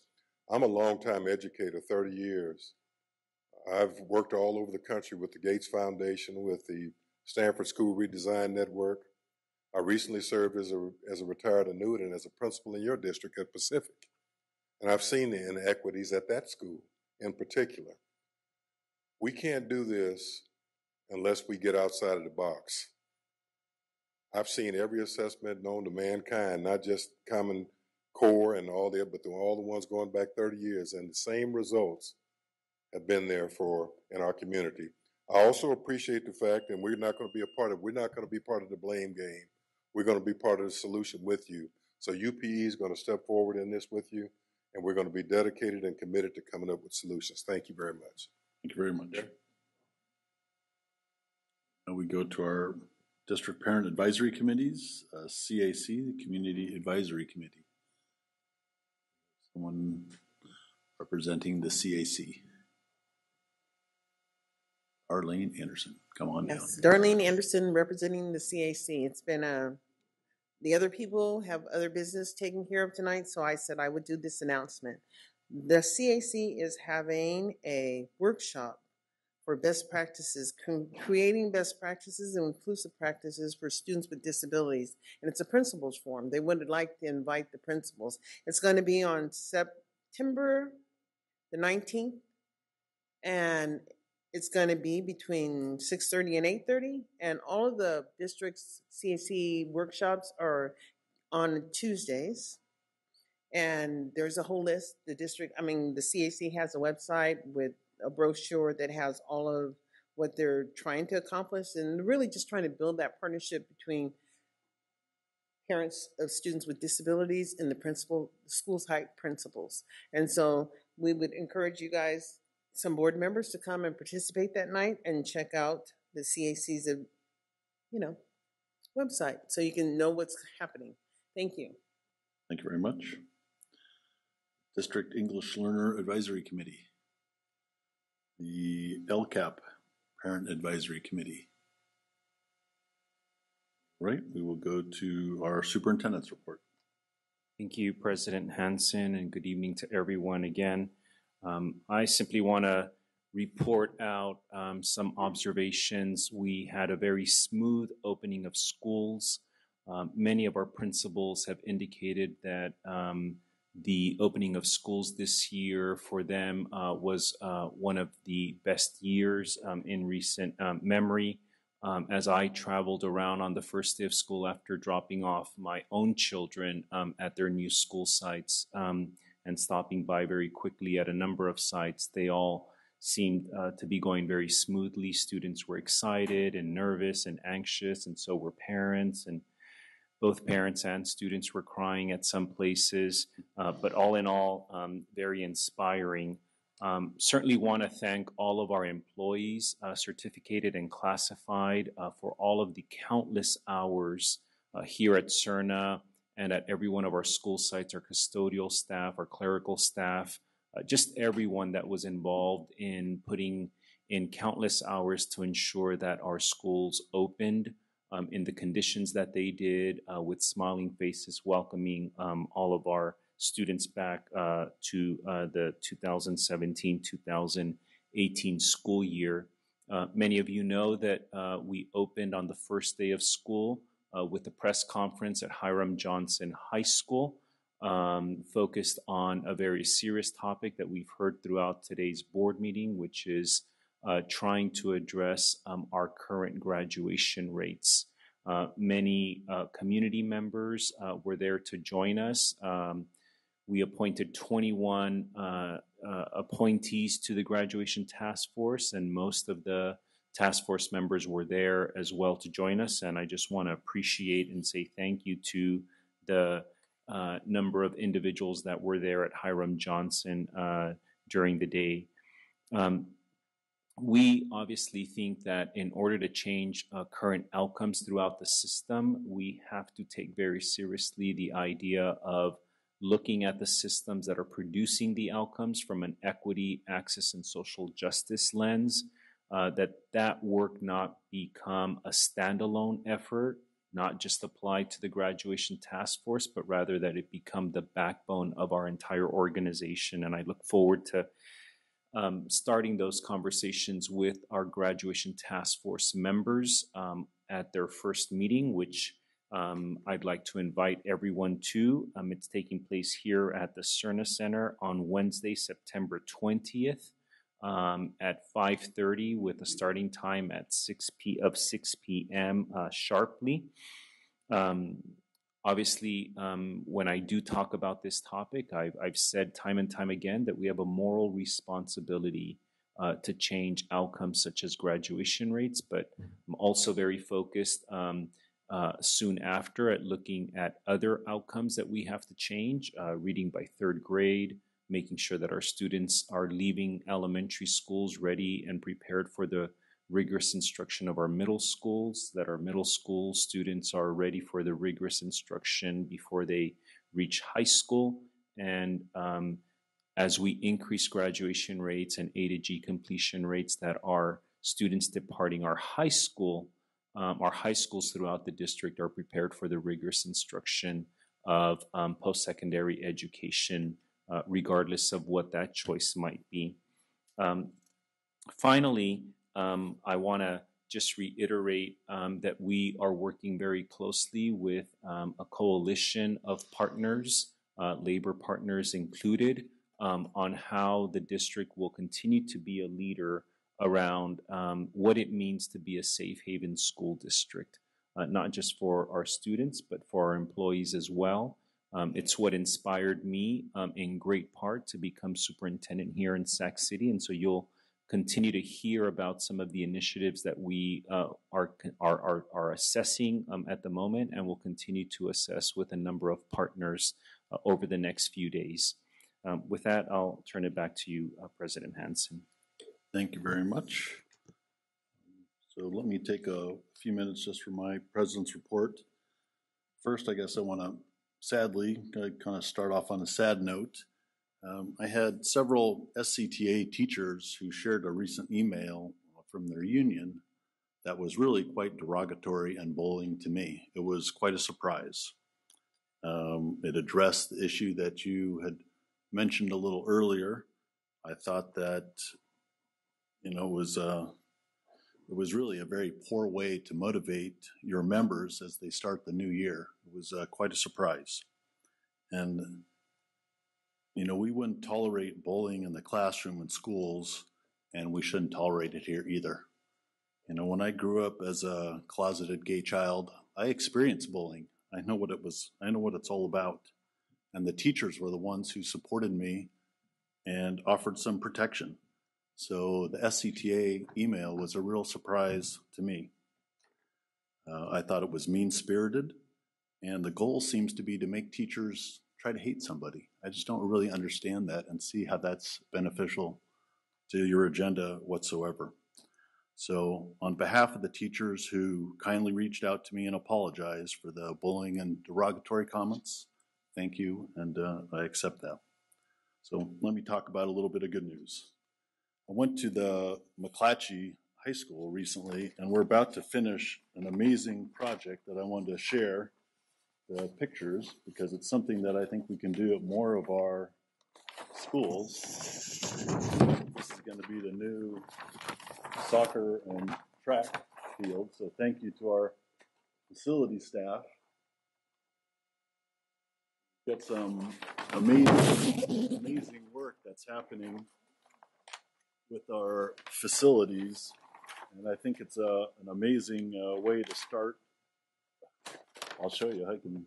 We can share. We can do some of these at other places. I think it's just a really great motivation for our students and our staff, and shows what we can do when we make the investments in our community. So that, I think, is very exciting.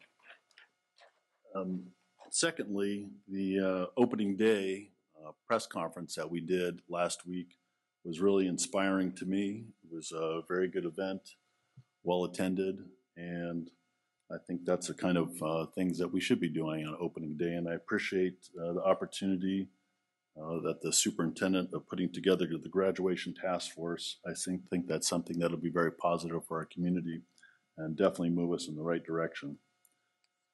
And let me close with talking about some real bullying, and that's what's happening at the federal level. The recent statements and the decision by our federal government to rescind DACA is a travesty. It's mean-spirited, it's cruel, it's unnecessary, and it's the kind of thing that we should absolutely, and we will absolutely, stand against here in this district. So I really appreciate the support that all the board members and the superintendent have all come together on that. And we all are going to be strong allies on this moving forward.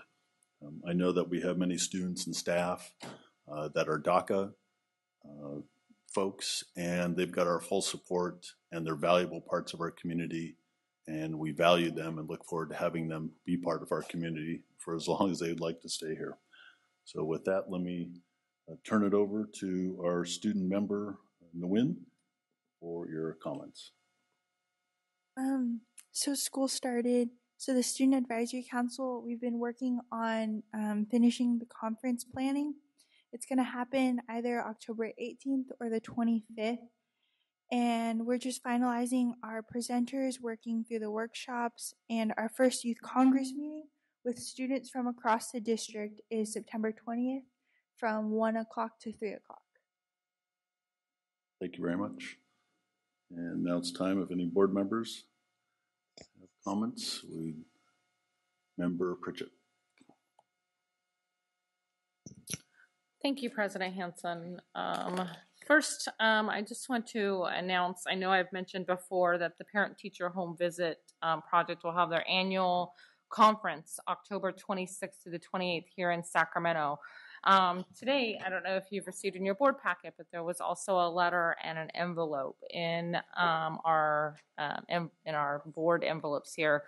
I want to challenge our board. This, knowing that the Parent-Teacher Home Visit, I keep on saying project, the Parent-Teacher Home Visits, originated here in Sacramento, and the conference is also here in Sacramento. So I would really like to just challenge each of us. And registration right now, there's an early bird special until the 22nd of September, and the cost is $345 to attend. So I would like to ask each of our board members that we sponsor a teacher from each of our areas to attend this. After this 22nd, that price goes up to $395. So let's try to get that all taken care of, and we can save ourselves a little bit of money. Also, during the conference on Friday the 27th, there's going to be a special gala in recognition of Miss Carrie Rose. Miss Carrie Rose had really put her blood, sweat, and tears into the organization to make it what it is today. So I hope that you'll all join me at that gala. Let's see. I also attended, along with other board members, the Sacramento County Board of Education Teacher of the Year banquet. And as we know, Miss Elizabeth Henriksen of Sutter Middle School and Miss Rebecca Siegert of Rosemont High School were our teachers of the year that were moved on to and were noticed and at the SCUSD banquet. I'm very excited to say that Miss Rebecca Siegert was one of 2 teachers that were chosen of all the many that will now move on and compete for Teacher of the Year at the state level. So it was a very exciting night, and I'm very proud of her. Regarding DACA, this is a very sensitive subject, and I'm too disappointed with the president's decision this week to end DACA. As a parent, my heart hurts for the students and families that are being targeted by this decision. I just want to say that regardless of how targeted that you are all feeling right now, here in Sac City, you are part of our community and part of our family. We will continue to support our DACA students, parents, and staff. I feel fortunate that my colleagues on the board and our superintendent are already looking for ways to advocate for solutions. I would like to ask our parents and the larger community to join us in these efforts so we continue to live up for our safe haven promise of being the district that welcomes all students and employees. Thank you. Thank you very much. Member Wu. Thank you, President Hansen. First, I wanted to share with you, everyone, that on this past Tuesday, I had the opportunity to participate or listen on a lecture on childhood ADHD. It was very illuminating. It was conducted at the Mind Institute. There were about 36 people there, mostly parents interested in what they can do for their children. I have a better appreciation for the difference between a 504 accommodation and a IEP now as well. And let me just, one thing that I carried away from there is that if you have a child who is on the spectrum, even more than slightly ADHD today, be very, very careful as they come out of adolescence and they prepare to graduate from high school and go away to college. Because if you're taking medication like Ritalin, which helps the child focus, and they start experimenting with marijuana, which helps diffuse the mind, their brains go really screwy.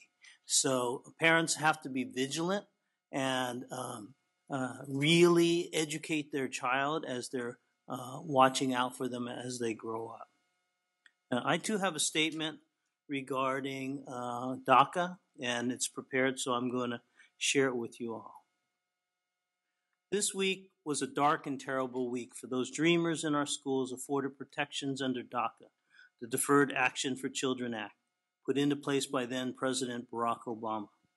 This week's announcement to end DACA is a cruel and in its core unnecessary political immoral act. Paraphrasing President Obama, he said, and I believe, that dreamers are Americans in their hearts, in the minds, in every single way but one, on paper. This is about whether we are a people who kick hopeful strivers out of America or whether we treat them the way we'd want our own kids to be treated.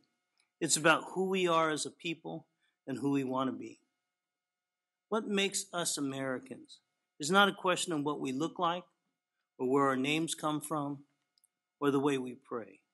What makes us Americans is our fidelity to a set of ideals that all of us are created equal and that all of us deserve the chance to make our lives what we will, that all of us share an obligation to stand up, speak out, and secure our most cherished values for the next generation. That's how America has traveled this far.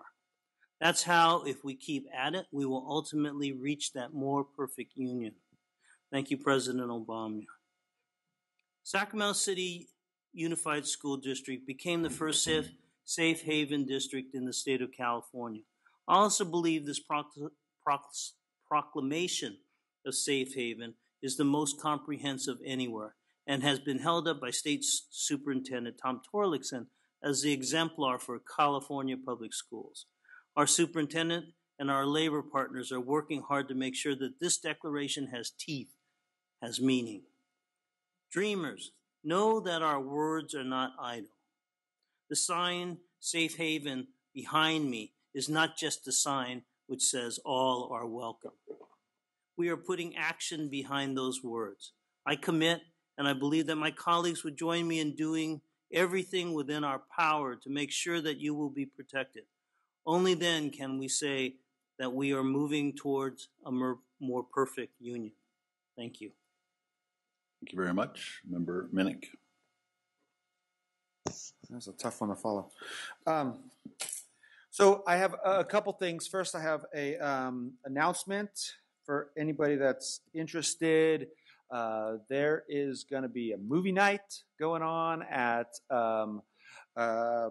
tomorrow night at Artivio Guerrero Park, which is just a couple blocks from Peter Burnett Elementary School. It's on 61st Street, just south of Fruit Ridge. Tomorrow night at sundown. So if you want to come see Finding Dory come hang out with me and our council member Eric Guerra. It's going to be fun. I think folks can come starting around 6:30 and sundown's probably 7:30, 7:45 now. And so that should be a fun evening tomorrow night, Friday. The other thing is I too want to respond to the DACA repeal. As frustrated as I am that we spend so much time having to play defense against the federal government, sometimes we just have to. Our first priority is to ensure the students in our community are getting the education they need and the education they deserve. This means providing support to all students and their families, no matter their immigration status. Despite the painful words and even more painful actions at the federal level, know that we're here to support all of you and to make sure our community continues to benefit from your presence and participation in our educational system. So, we're all glad you're here, and we want to make sure that you are here to stay. Thank you, Board Member Minnick. Board Member Cochran. Thank you. I too would like to congratulate the Teachers of the Year. I'm very happy to say that in Area 2, I have the connection to both of them. One of them, Miss Elizabeth Hendrickson, is a wonderful teacher at Sutter Middle School, and she was awarded Sacramento City Unified's Teacher of the Year, and well-deserved for teaching English in a very inspirational way. The other, Miss Rebecca Siegert McGill, is the wife of the principal at Phoebe Hearst, and so it's very happy. It was very happy to learn that the connection was there for both of them into Area 2. So I too have a statement that I'd like to read about DACA. I too want to express my disappointment in the president's decision to end DACA this week. As a teacher, my heart hurts for these students, many of whom I know for a fact are former students of mine. This news has casted a shadow of pain throughout the nation for students as well as educators. To my fellow teachers who are on the front lines having to deal with reactions from their students, who are feeling the burden of this decision on their lives, I want to say, stay strong for your students. They are looking to you as a source of strength and inspiration to weather the storm in their lives. Our district stands firm with our students. Our district stands firm with our teachers.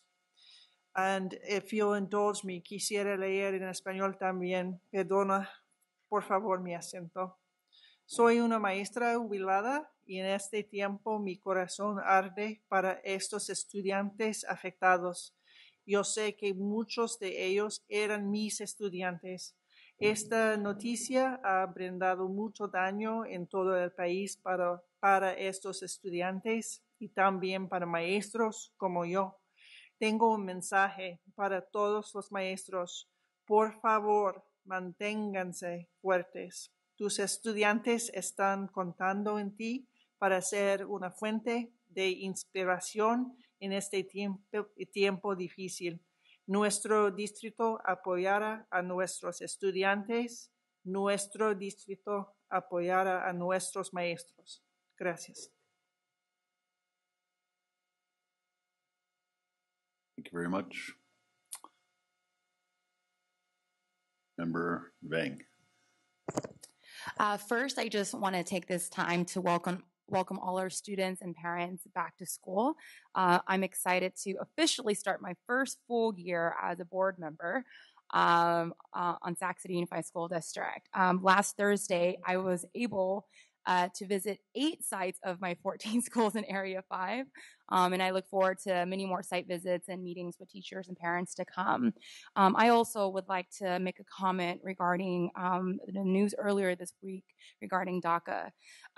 As a daughter of Hmong refugee parents, I know what it feels like when you're not welcome, to feel under attack. And like many of our undocumented students and families, my parents also came here fleeing an unsafe environment in need of opportunities that was not available in their homeland. And yet, even when my parents did arrive, more than 2/3 of Americans didn't want them here. But nevertheless, my parents and my community persisted. To all the DACA students, our dreamers, our teachers and employees, I want you to know that I and our board will continue to fight for your safety, for a place for you to belong, for opportunities to achieve your dreams. Our superintendent, our board, and our labor partners are working hard to find solutions to protect our dreamers. And please know that Sac City is your home and that you belong. Thank you very much. Member Ryan. Thank you, President Hansen. The beginning of the school year is supposed to be a time of joy and hope and aspiration, a time when children and educators feel really energized by a sense of endless opportunity and possibilities. It is not meant to be a time characterized by heartless action and senseless tragedy. Unfortunately, I have to speak to both those things tonight, both at a national and local level. First, I want to share a brief statement that encapsulates my feelings around the senseless actions taken on our DACA students and people across the country who have contributed so much to society. Dreamers, I am ashamed. I'm ashamed that you live in a country where our president could have so little regard for your pain or contributions to society. A shame that you will be forced into the trauma of not knowing what the road before you holds. A shame that somehow you are being told that you are less than my children, less than native-born children, than native-born college students, and less than others in the workforce. Please know that you are loved. Know that you are valued. Know that you are welcome here, and that we will do everything in our power to right this injustice. And our Safe Haven School District effort is just one example of that. Unfortunately, tonight I also have to speak to a tragedy that's happened in my community. Last Friday, 2 of our elementary school students and their mother were violently attacked in their home. This has been an unfathomable tragedy on many levels.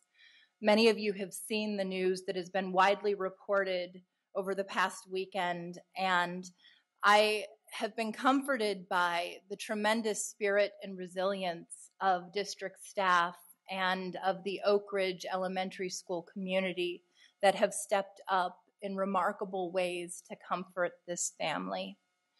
I have been joined over the weekend and throughout the week by Superintendent Aguilar, by Principal Danny Roleri, and Oak Ridge staff to sit with family in the hospital as they sent their thoughts and prayers to the 2 small children who were victimized. Unfortunately, I have the very sad news to report that today we lost our young 8-year-old, and tonight we are going to be adjourning in his memory. There is really nothing that I can say in this time. It is absolutely beyond words and hurts at the core. It is hard enough to lose people to violence such as gun shootings and gang violence that we have seen consistently in my community throughout the last summer. But to have an 8-year-old pass with his entire future in front of him feels tragic to no end. So I want to thank the superintendent, I want to thank the staff, and I want to thank the families and community members who have offered endless support through this very difficult time. We will continue to need you moving forward. Thank you. Thank you very much. We will move to our board committee reports. Facilities Committee is up first.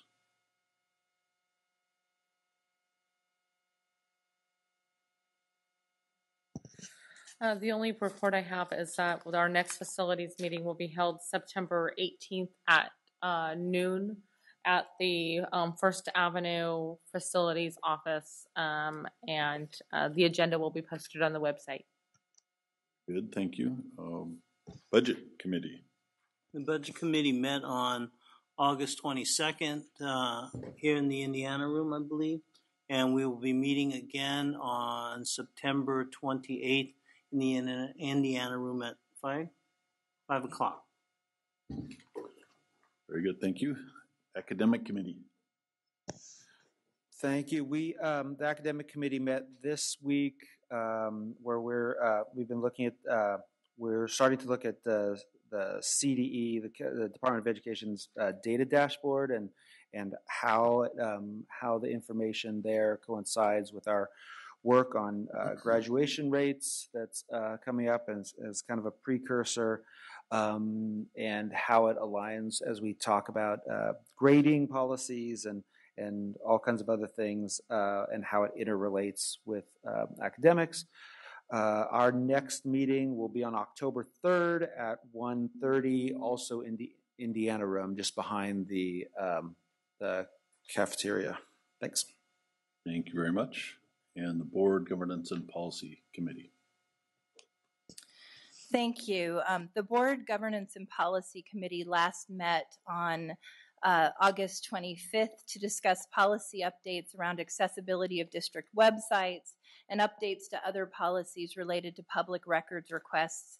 The committee also discussed their desire to look for a professional facilitator for future board retreats in order to help foster board collaborative that is pushed towards a more ambitious and effective working condition moving forward.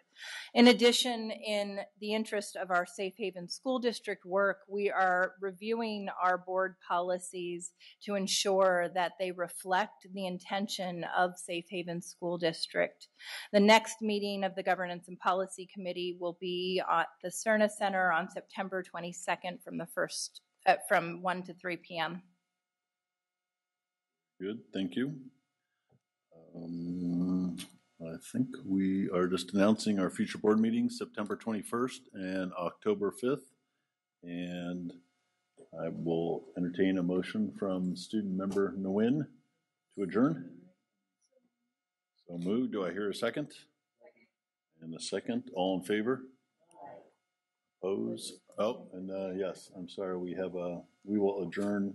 Let me turn it over to Jesse. You want to make the recognition? So tonight we're going to adjourn in the memory of Dante Daniel. Good. I'll entertain the motion in a second. Again. Okay. Thank you. All in favor? Aye. Opposed? Abstained? Thank you very much. We are adjourned.